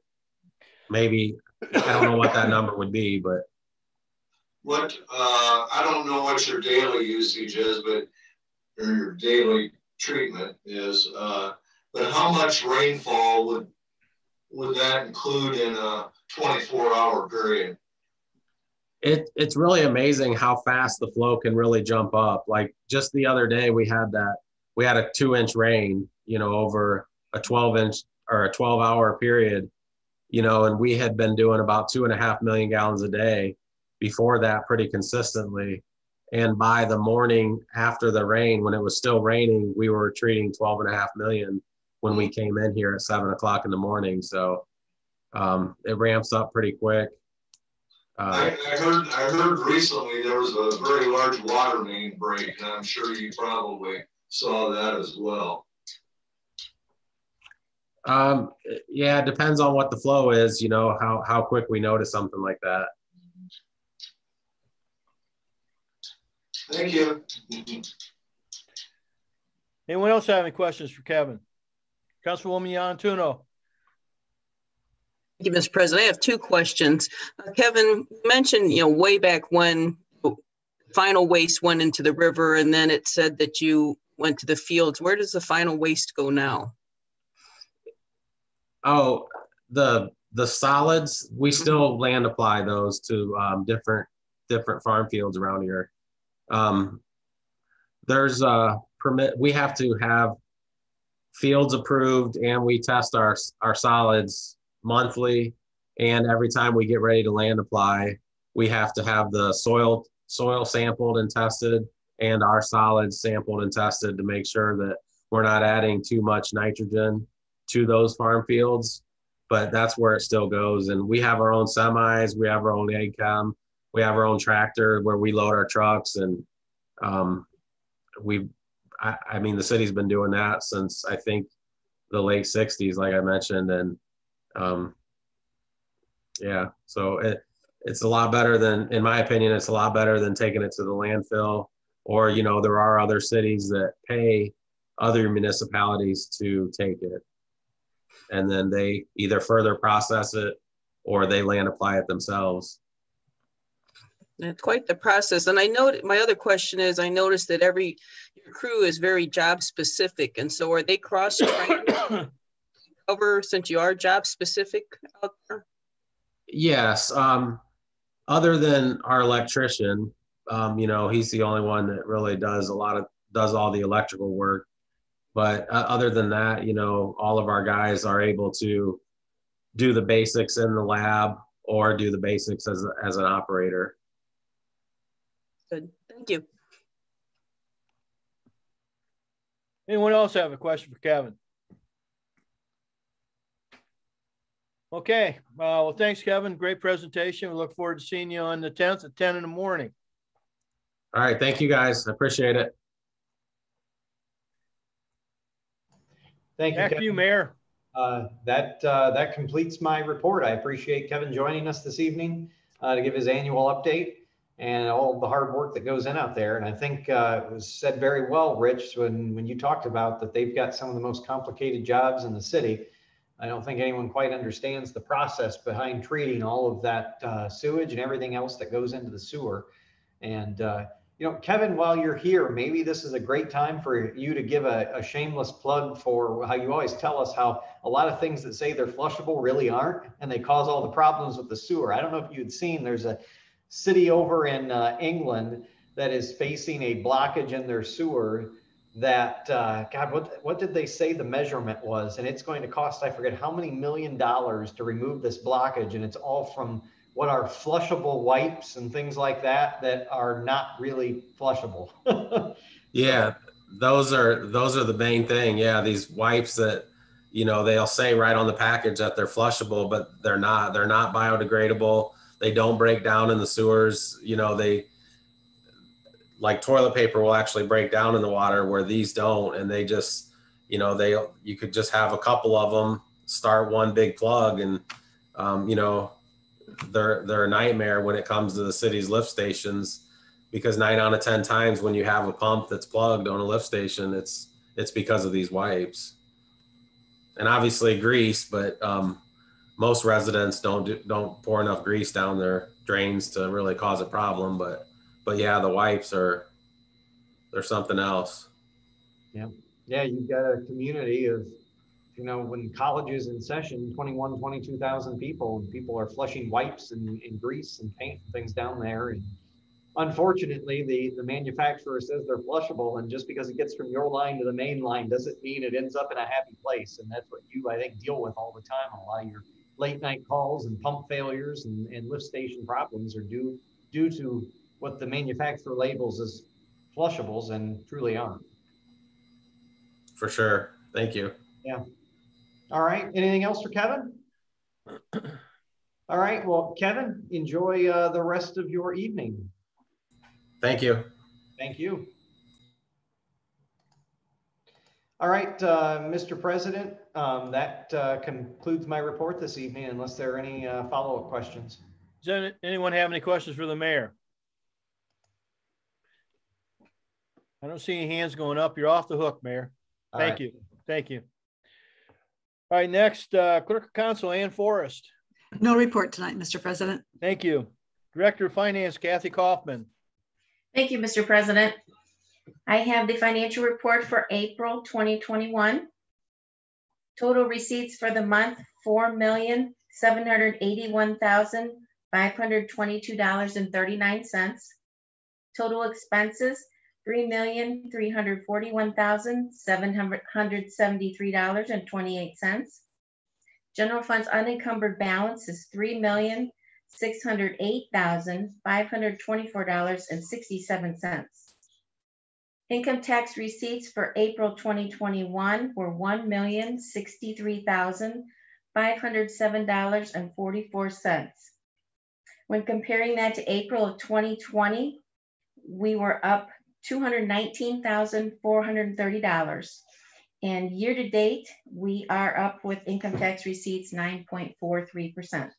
So going really well right now. The portion that we put of income tax receipts into Fund 215 for the 0.25% income tax was $130,779.84. The unexpended balance for all funds is $29,546,894.32, which matches the bank balances for the same time period. And that concludes my report. Thank you. Does anybody have any questions for the Finance Director? Seeing none. Councilman Gillig.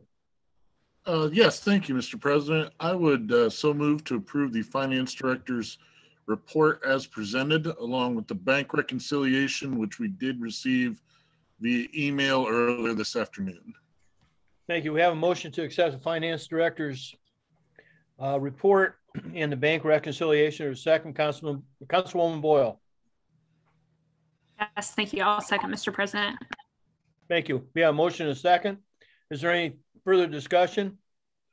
All in favor of the motion, signify by saying aye. Aye. Opposed, same sign. Motion passes. Thank you. Director of Law, Brent T. Howard. Yes, thank you, Mr. President. A couple items this evening. First, on your agenda is third reading for 3 ordinances that are involve the vacation of either an alley or streets.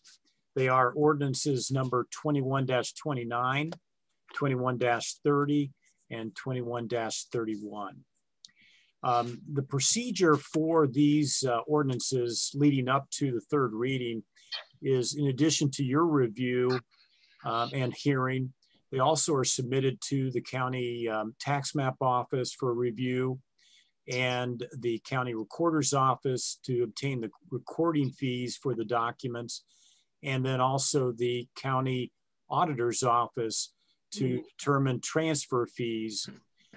So that all takes a little bit of time because these ordinances are recorded because they become part of the permanent land records for the county and the city records that are kept in the county recorder's office. With that information, we contact the petitioners, and the petitioners then know what the amounts that they need to pay since they petitioned the city for the vacation is to their benefit. And if on approval, they will be recorded at cost of the petitioner. All of those individuals have been, they've assured us that they will pay their recording fees promptly. In a couple of the cases, 21-30 and 21-31, they involve development projects. And so in order to avoid any delay in those projects, it's my recommendation that even though we have not received payment, they didn't have too many days since they've received the notice of the cost, that I would suggest and recommend to council that you proceed to approve the ordinances tonight at third reading. They won't become effective for 30 days. So we'll make sure that the fees are paid within the 30-day period. And of course, they will not be recorded in the recorder's office until the fees are received. So I wanted to let you know the process and my recommendation that you proceed with consideration of all three ordinances this evening. Any questions about that item before I move on to next item? Okay, the next item is the Charter Review Commission. As you know, they are nearing the end of their work, and they have scheduled 2 meetings in the month of May. The first meeting is May 13th, which is a Thursday evening, 6 o'clock via Zoom. And the second meeting is May 26th, which is a Wednesday evening at 6 o'clock, also via Zoom. The next meeting on the 13th, it is the substance for that meeting is to have a continued discussion on a couple items in the code, in the charter. One is to confirm several areas of the charter where notices will be done by using the city website. You may know that when it comes to notices, we typically have provided notices via the newspaper, and we'll continue to do that as long as there is a newspaper of general circulation in the city. But to modernize the charter, we're also providing for an alternative, you know, another way, and of course, a very commonly used way is to provide notice on the city website. So for example, when an ordinance is approved, the full text of the ordinance will be on the city's website for the knowledge of the general public. Also, when there is a codification that we do almost annually of the city code, again, it will be published by posting on the city's website, in addition to being published in the newspaper. The Charter Review Commission, you may recall that there is a notice put in the newspaper to obtain people interested in running for the Charter Review Commission. Well, we know people look at the newspaper, but they also look at the city website. So that is another area that will be added. There's also for the city's contracting, when we put out notices to advertise for bidding, the thought is that we should provide additional ways to attract bidders for public contracts. Again, we would use the city website. Finally, there is a provision in the city recall section, recalling elected officials. And the election will be posted on the city's website. And so there's several areas where we're kind of increasing the awareness of city business by using the city's website. So it's going to be an important tool going forward. I believe that all those provisions will be approved by the Charter Review Commission, and you'll get to see those in more detail once they're submitted to you. A couple of the other items that the commission will consider at their next meeting, and that is in the section 8.02, which deals with the city's contracts. We are looking at adding a provision which will clarify, confirm that the city is not only using the traditional contracting method of finding a contractor through a bidding process, but you may know that in the last 10 years, state law has provided for several other different types of construction delivery methods. For example, there is a construction manager at risk method for building a public improvement. You may recall that the city and the county used that process to build the Justice Center. That did not exist, that by statute, that process did not exist 10 years ago or back in 2010 during the time, and 11 while the Charter Review Commission was reviewing the charter at that time. There are also a couple other methods that are now allowed by public entities.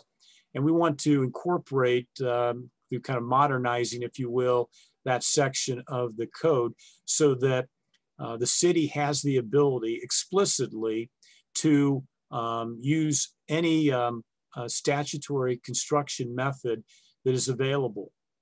As we've talked several times in the commission meeting, let's keep our toolkit as large as possible for the city so that depending on the type of public improvement, it may be appropriate to use one of these newer methods of finding the appropriate contractor to perform the work. And finally, there will be some discussion about the nomination and election process for city elected officials. You may know that 10 years ago, there were significant changes to this section. We went from a partisan primary process to an open primary, where any voter could vote for any candidate in a primary, regardless of party affiliation. We are a little unique in that it's not a totally nonpartisan, because candidates in the party or in the nominating election in the spring can put their party affiliation next to their name. But again, it's open so that you can be from either party and vote for any candidate. That will continue. I don't expect any changes with that. But we do want to make some minor changes to that process. Namely, we want to clarify how do write-in candidates participate in the election process. Also, there's questions about how do we properly replace a vacancy of a candidate during the election process, either through the death of a candidate withdraws, or possibly a candidate becomes disqualified for some reason to run. So we're looking at state law and then deciding how much do we adopt that or possibly use some specific provisions in our charter for replacing a candidate during the process. We also want to confirm that this is a nonpartisan primary process that we have. Again, only with the party affiliation if a candidate would choose. But other than that, it is a nonpartisan process, and generally there have been very positive comments regarding the process. So I wanted to give you the substance of kind of what the next meeting will be about, and you and council members and the public are invited to join that meeting. After the 13th, then on the 26th, it's hopeful that there will be a final report, a written report that will go topic by topic of these items that I discussed and the other items that over the last 8 or 9 months that the commission has reviewed. They'll put that report in writing. They will adopt that report on the 26th, and then it will be submitted to you for your first review at the council meeting, first meeting in June. And it would be then appropriate sometime probably later that month when you get an opportunity to review that, to have a committee of the whole to review the proposal, invite a couple representatives from the Charter Review Commission to come and present the report, and then also to answer any questions that you may have. So that gives you a little rundown of the commission's work to finish their work in the next month. Are there any questions about the Charter Review Commission?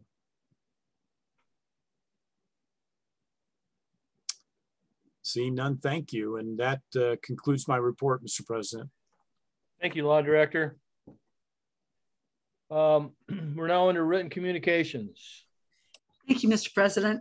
I have Finance Director's request for legislation number F21-16 to amend the 2021 budget ordinance 21-11 to appropriate funds into the Parks Department budget for $1,500. Finance Director's request for legislation F21-16 will be held on file in the clerk's office. Ordinance 21-40 has been prepared for tonight's meeting.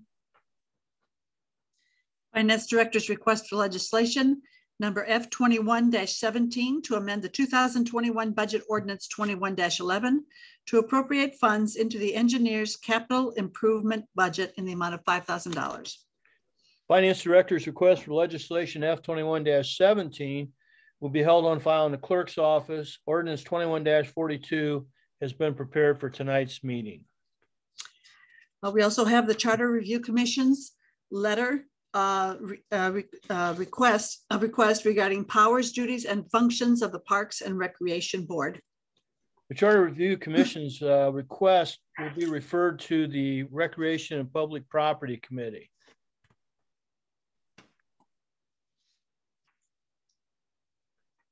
And then we have the annual notice from the Ohio Division of Liquor Control that is given to the legislative authorities regarding objections to renewal of a liquor permit. The notice from the Ohio Division of Liquor Control will be referred to the Street, Sidewalk, and Sewer Committee. And that concludes the written communications. Thank you. We are now under oral communications. Anyone wishing to address council from the public can do so by raising their hand, pushing the button, and I'll let the mayor fill in the rest. Yes, you only have to say that one more time after tonight. Aren't you happy? Anyone from the attending public who is on here who wishes to address council, ask a question, etc., please use the raise hand button. Depending on your device, it will either be at the bottom of your screen or the top of your screen. It says raise hand. Just press it and we will bring you in one at a time to speak. So now would be the time, if you want to speak, to press raise hand.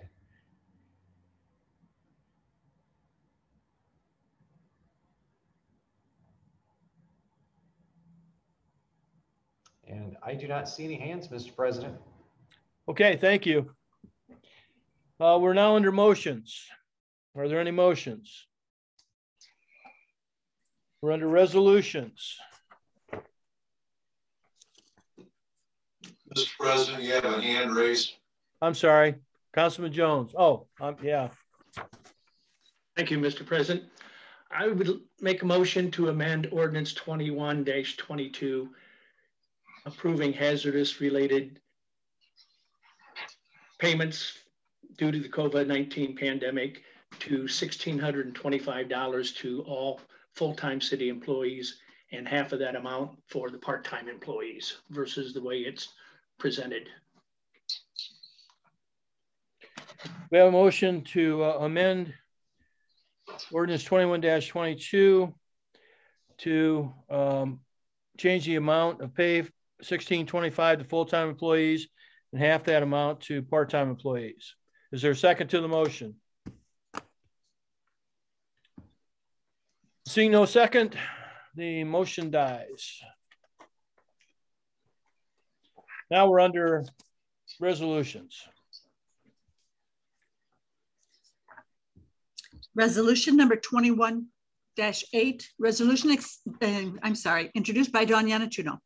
Resolution accepting the recommendation of the Tax Incentive Review Council to continue certain tax incentive agreements with local businesses and property owners and declaring an emergency. This is the third reading of resolution 21-8. Councilwoman Yanatuno. Thank you, Mr. President. I would like to ask for immediate passage of resolution 21-8. We have a motion for immediate passage of resolution 21-8. Is there a second? Councilman Gillig. I'd like to second the motion, Mr. President. Thank you. We have a motion and a second. Is there any further discussion? Councilwoman Yanatuno. This is a procedure we do every year. It's just a formality. Thank you. Anyone else? And I'll ask the clerk to call the vote, please, on the passage. Mr. President, it has an emergency. Oh, I'm sorry. We'll vote on the emergency. Councilman Perkins. Yes. Perry. Yes. Boyle. Yes. Gillig. Yes. And Yanatuno. Yes. Jones. Yes. And Leopard. Yes. The emergency passes with a vote of 7-0. We will now vote on the passage. Councilman Perkins. Yes. Perry. Yes. Boyle. Yes. Gillig. Yes.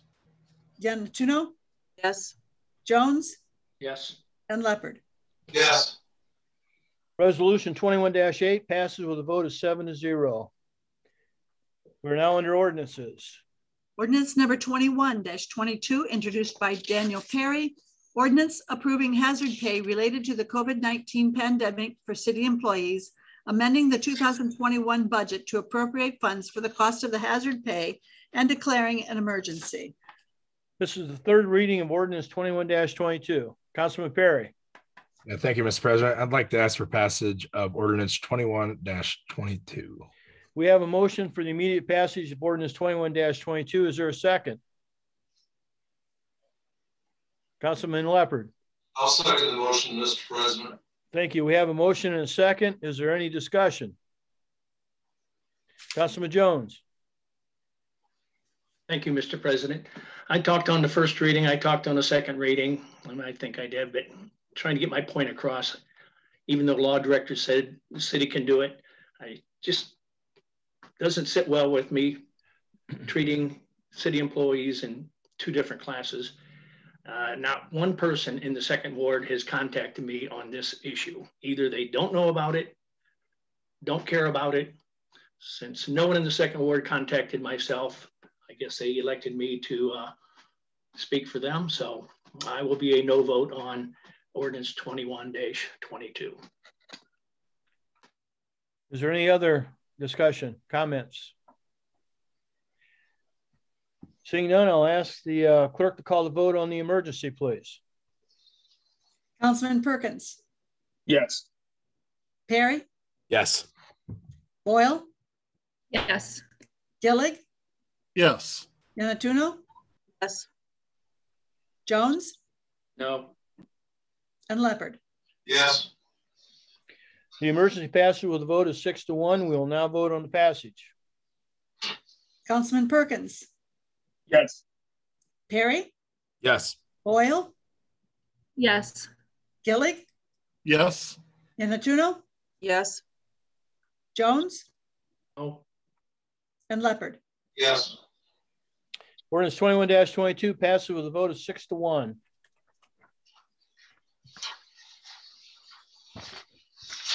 Ordinance number 21-29, introduced by Steve Leopard. Ordinance responding to petition number 104, vacating the alley between Wall Street and Shawn Avenue running north from 2nd Avenue in the 2nd Ward of the city of Tiffin, Ohio. This is the third reading of ordinance 21-29. Mr. President? Excuse me. Yeah, excuse me, it's an amended ordinance. I should clarify. Okay.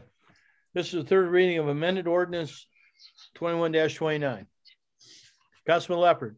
Thank you, Mr. President. I would ask for passage of ordinance number 21-29. We have a motion to pass ordinance 21-29. Is there a second? Councilwoman Boyle. Yes, I'll second, Mr. President. Thank you. We have a motion and a second. Is there any discussion? Councilman Jones. Thank you, Mr. President. I know I participated and I get accused of not listening, but what was the amendment to 21-29? I didn't dig out the other version and compare it to this version. Law Director. What was the amendment? Yeah, and this is the answer for ordinances 21-29, 30, and 31. The amendment was the new Exhibit A, and it did not change the location. What it did was for all those Exhibit A's, we added information that the county auditor and tax map wanted in order to clarify the transfer of adjacent property for tax purposes and a description of the area. But the map, was still the same location. It's just for recording and transfer purposes. They gave us some additional information after it was introduced, but before the second reading. Okay, thank you. That Exhibit A helped out quite a bit. Thanks for explanation. Any other comments or discussion? Seeing none, I'll ask the clerk to call the vote on the passage, please. Councilman Perkins. Yes. Perry. Yes. Boyle. Yes. Gillig. Yes. Yanatuno. Yes. Jones. Yes. And Leopard. Yes. Ordinance 21-29 passes with a vote of 7-0. Amended ordinance number 21-30, introduced by Stephen Leopard. Ordinance responding to petitions number 105 and number 106, vacating South Street and Orchard Street, running southwest from Euclid Avenue in the 3rd Ward of the city of Tiffin, Ohio. This is the third reading of amended ordinance 21-30. Councilman Leopard. Thank you, Mr. President. I'd ask for passage of ordinance number 21-30. We have a motion for passage of ordinance 21-30. Is there a second? Councilman Jones. I would like to second that, Mr. President. Thank you. We have a motion and a second. Is there any further discussion? Seeing none, I'll ask the clerk. Oh, wait a minute. Councilman Leopard. I just wanted to comment that I'm happy to see some construction go on for housing purposes. Yeah, nice. Anyone else? I'll ask the clerk to call the vote on the passage, please. Councilman Perkins. Yes. Perry. Yes. Boyle. Yes. Gillig.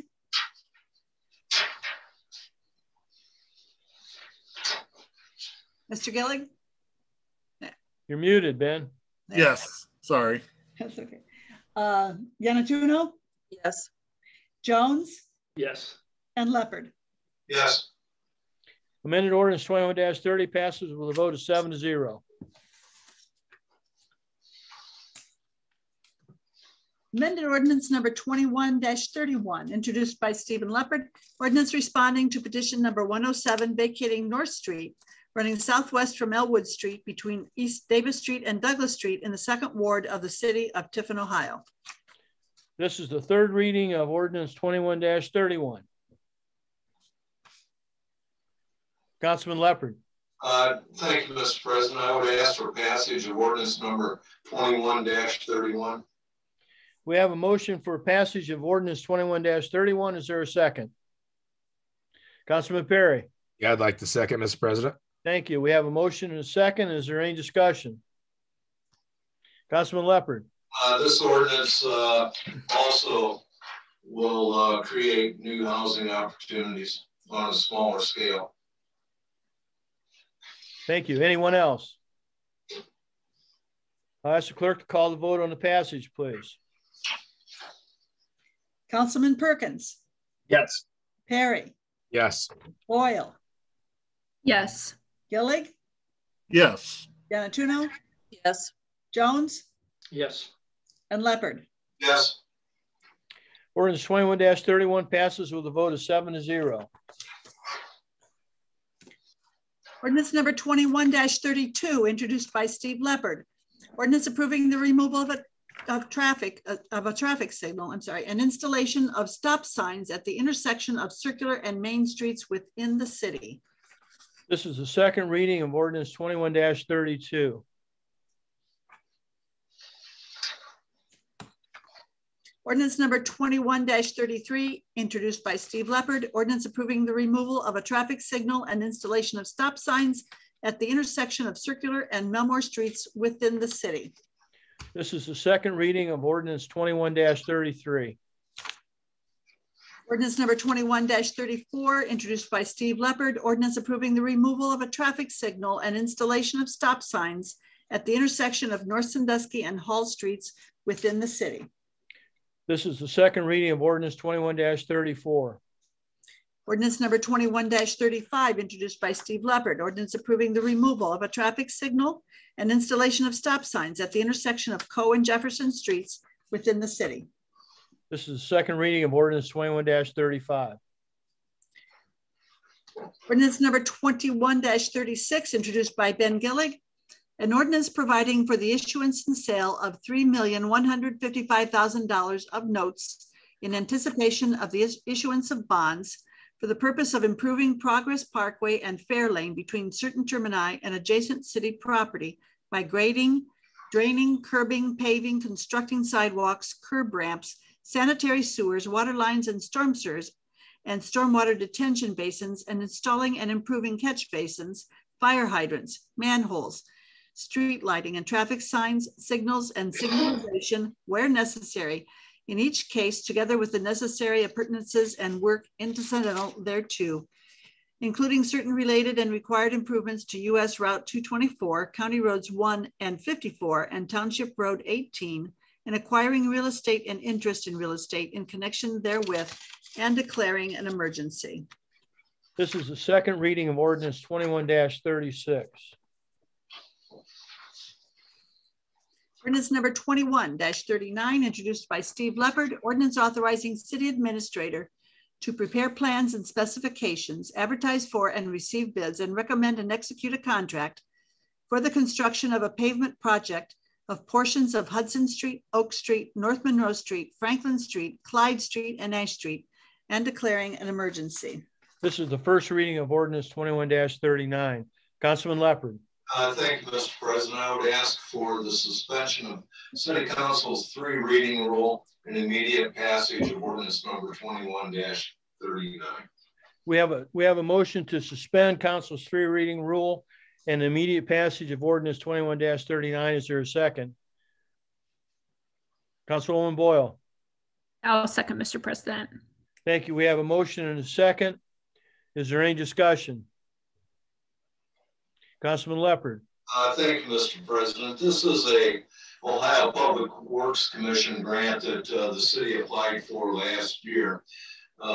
We have a deadline looming in the very near future, and early bidding has already produced tremendous results for the city in getting our streets paved in a very timely manner. And we believe that early bidding may reduce price and also get our streets paved 60 to 90 days sooner. Very good. Anyone else? I'll ask the clerk to call the vote on a suspension, please. Councilman Perkins. Yes. Perry. Yes. Boyle. Yes. Gillig. Yes. Yanatuno. Yes. Jones. Yes. and Leopard. Yes.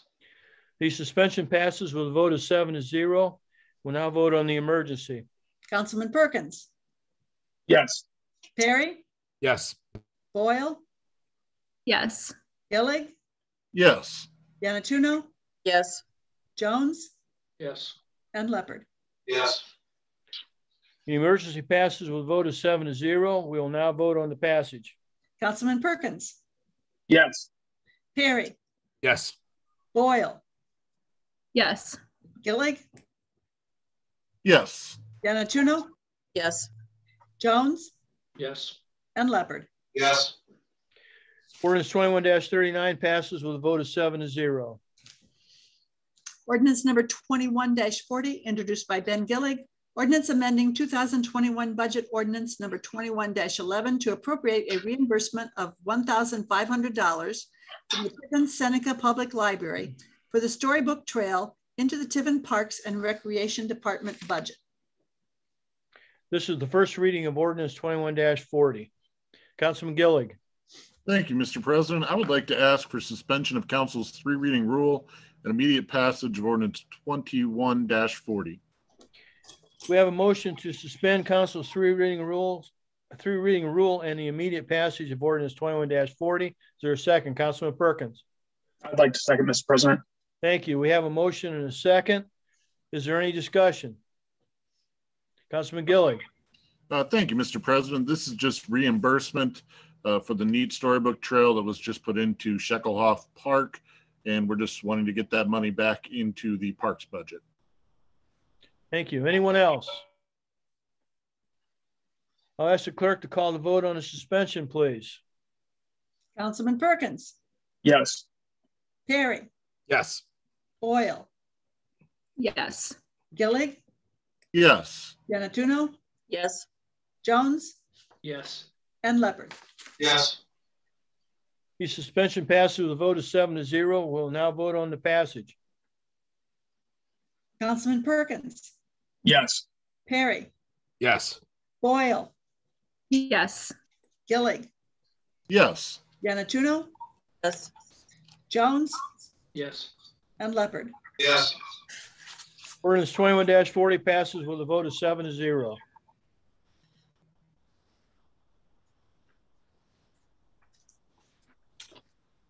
Ordinance number 21-41, introduced by Steve Leopard.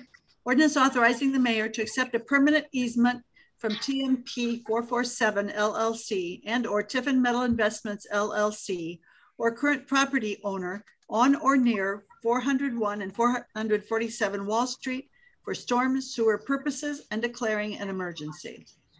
This is the first reading of ordinance 21-41.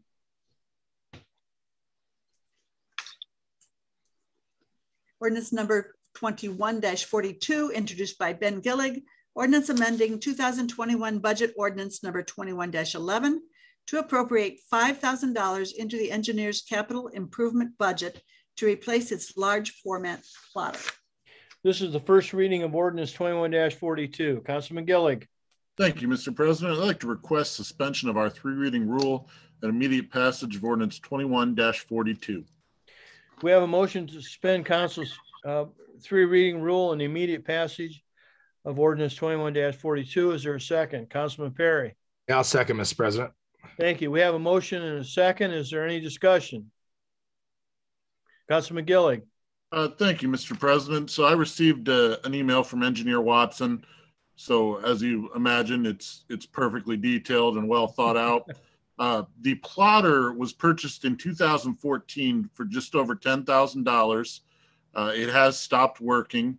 The lifespan is typically 5 to 7 years, so the technology to fix it is obsolete. However, technology and cost has improved significantly.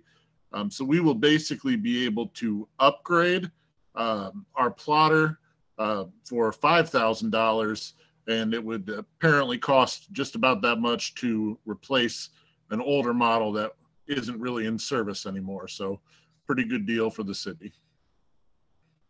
Thank you. Anyone else? I'll ask the clerk to call the vote on the suspension, please. Councilman Perkins. Yes. Perry. Yes. Boyle, Yes. Gillig, Yes. Yanatuno, Yes. Jones, Yes. and Leopard. Yes. The suspension passes with a vote of 7-0. We will now vote on the passage. Councilman Perkins, Yes. Perry, Yes. Boyle, Yes. Gillig, Yes. Yanatuno, Yes. Jones, Yes. and Leopard. Yes. Ordinance 21-42 passes with a vote of 7-0. That concludes the ordinances, Mr. President. Thank you.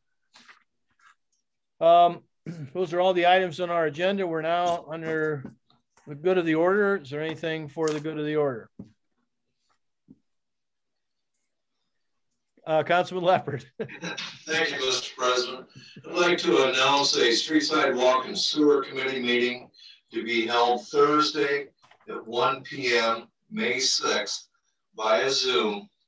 The purpose of the meeting is to discuss the repair of collapsed sewers on Ann Street and Bryden Road and its budgeting, and also to discuss liquor permit renewal objections.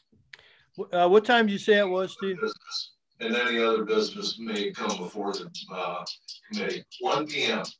1 p.m. via Zoom. Okay, thank you. Anyone else? Councilman Perry. Yeah, all the other council members got paired up with other cool council members, and I got stuck with Bridget to tour the sewer treatment plant. I was wondering if we could do some switching around or something where I can get someone else, maybe. Well, you go out there by yourself. How's that? Maybe, yeah, that sounds good. If anybody should be switching, it's me. You're welcome. I want that noted in the minutes. Anne, if you could put that in there. Anyone else? Anybody else that doesn't want to hang out with a fellow council member? All right. There's no other comments. We'll adjourn the meeting. And God bless all of you and have a good rest of your night and a good week. Next Monday at 4:30, committee of the whole meeting via Zoom. Thank you. Good night. Good night. Love you, Bridget.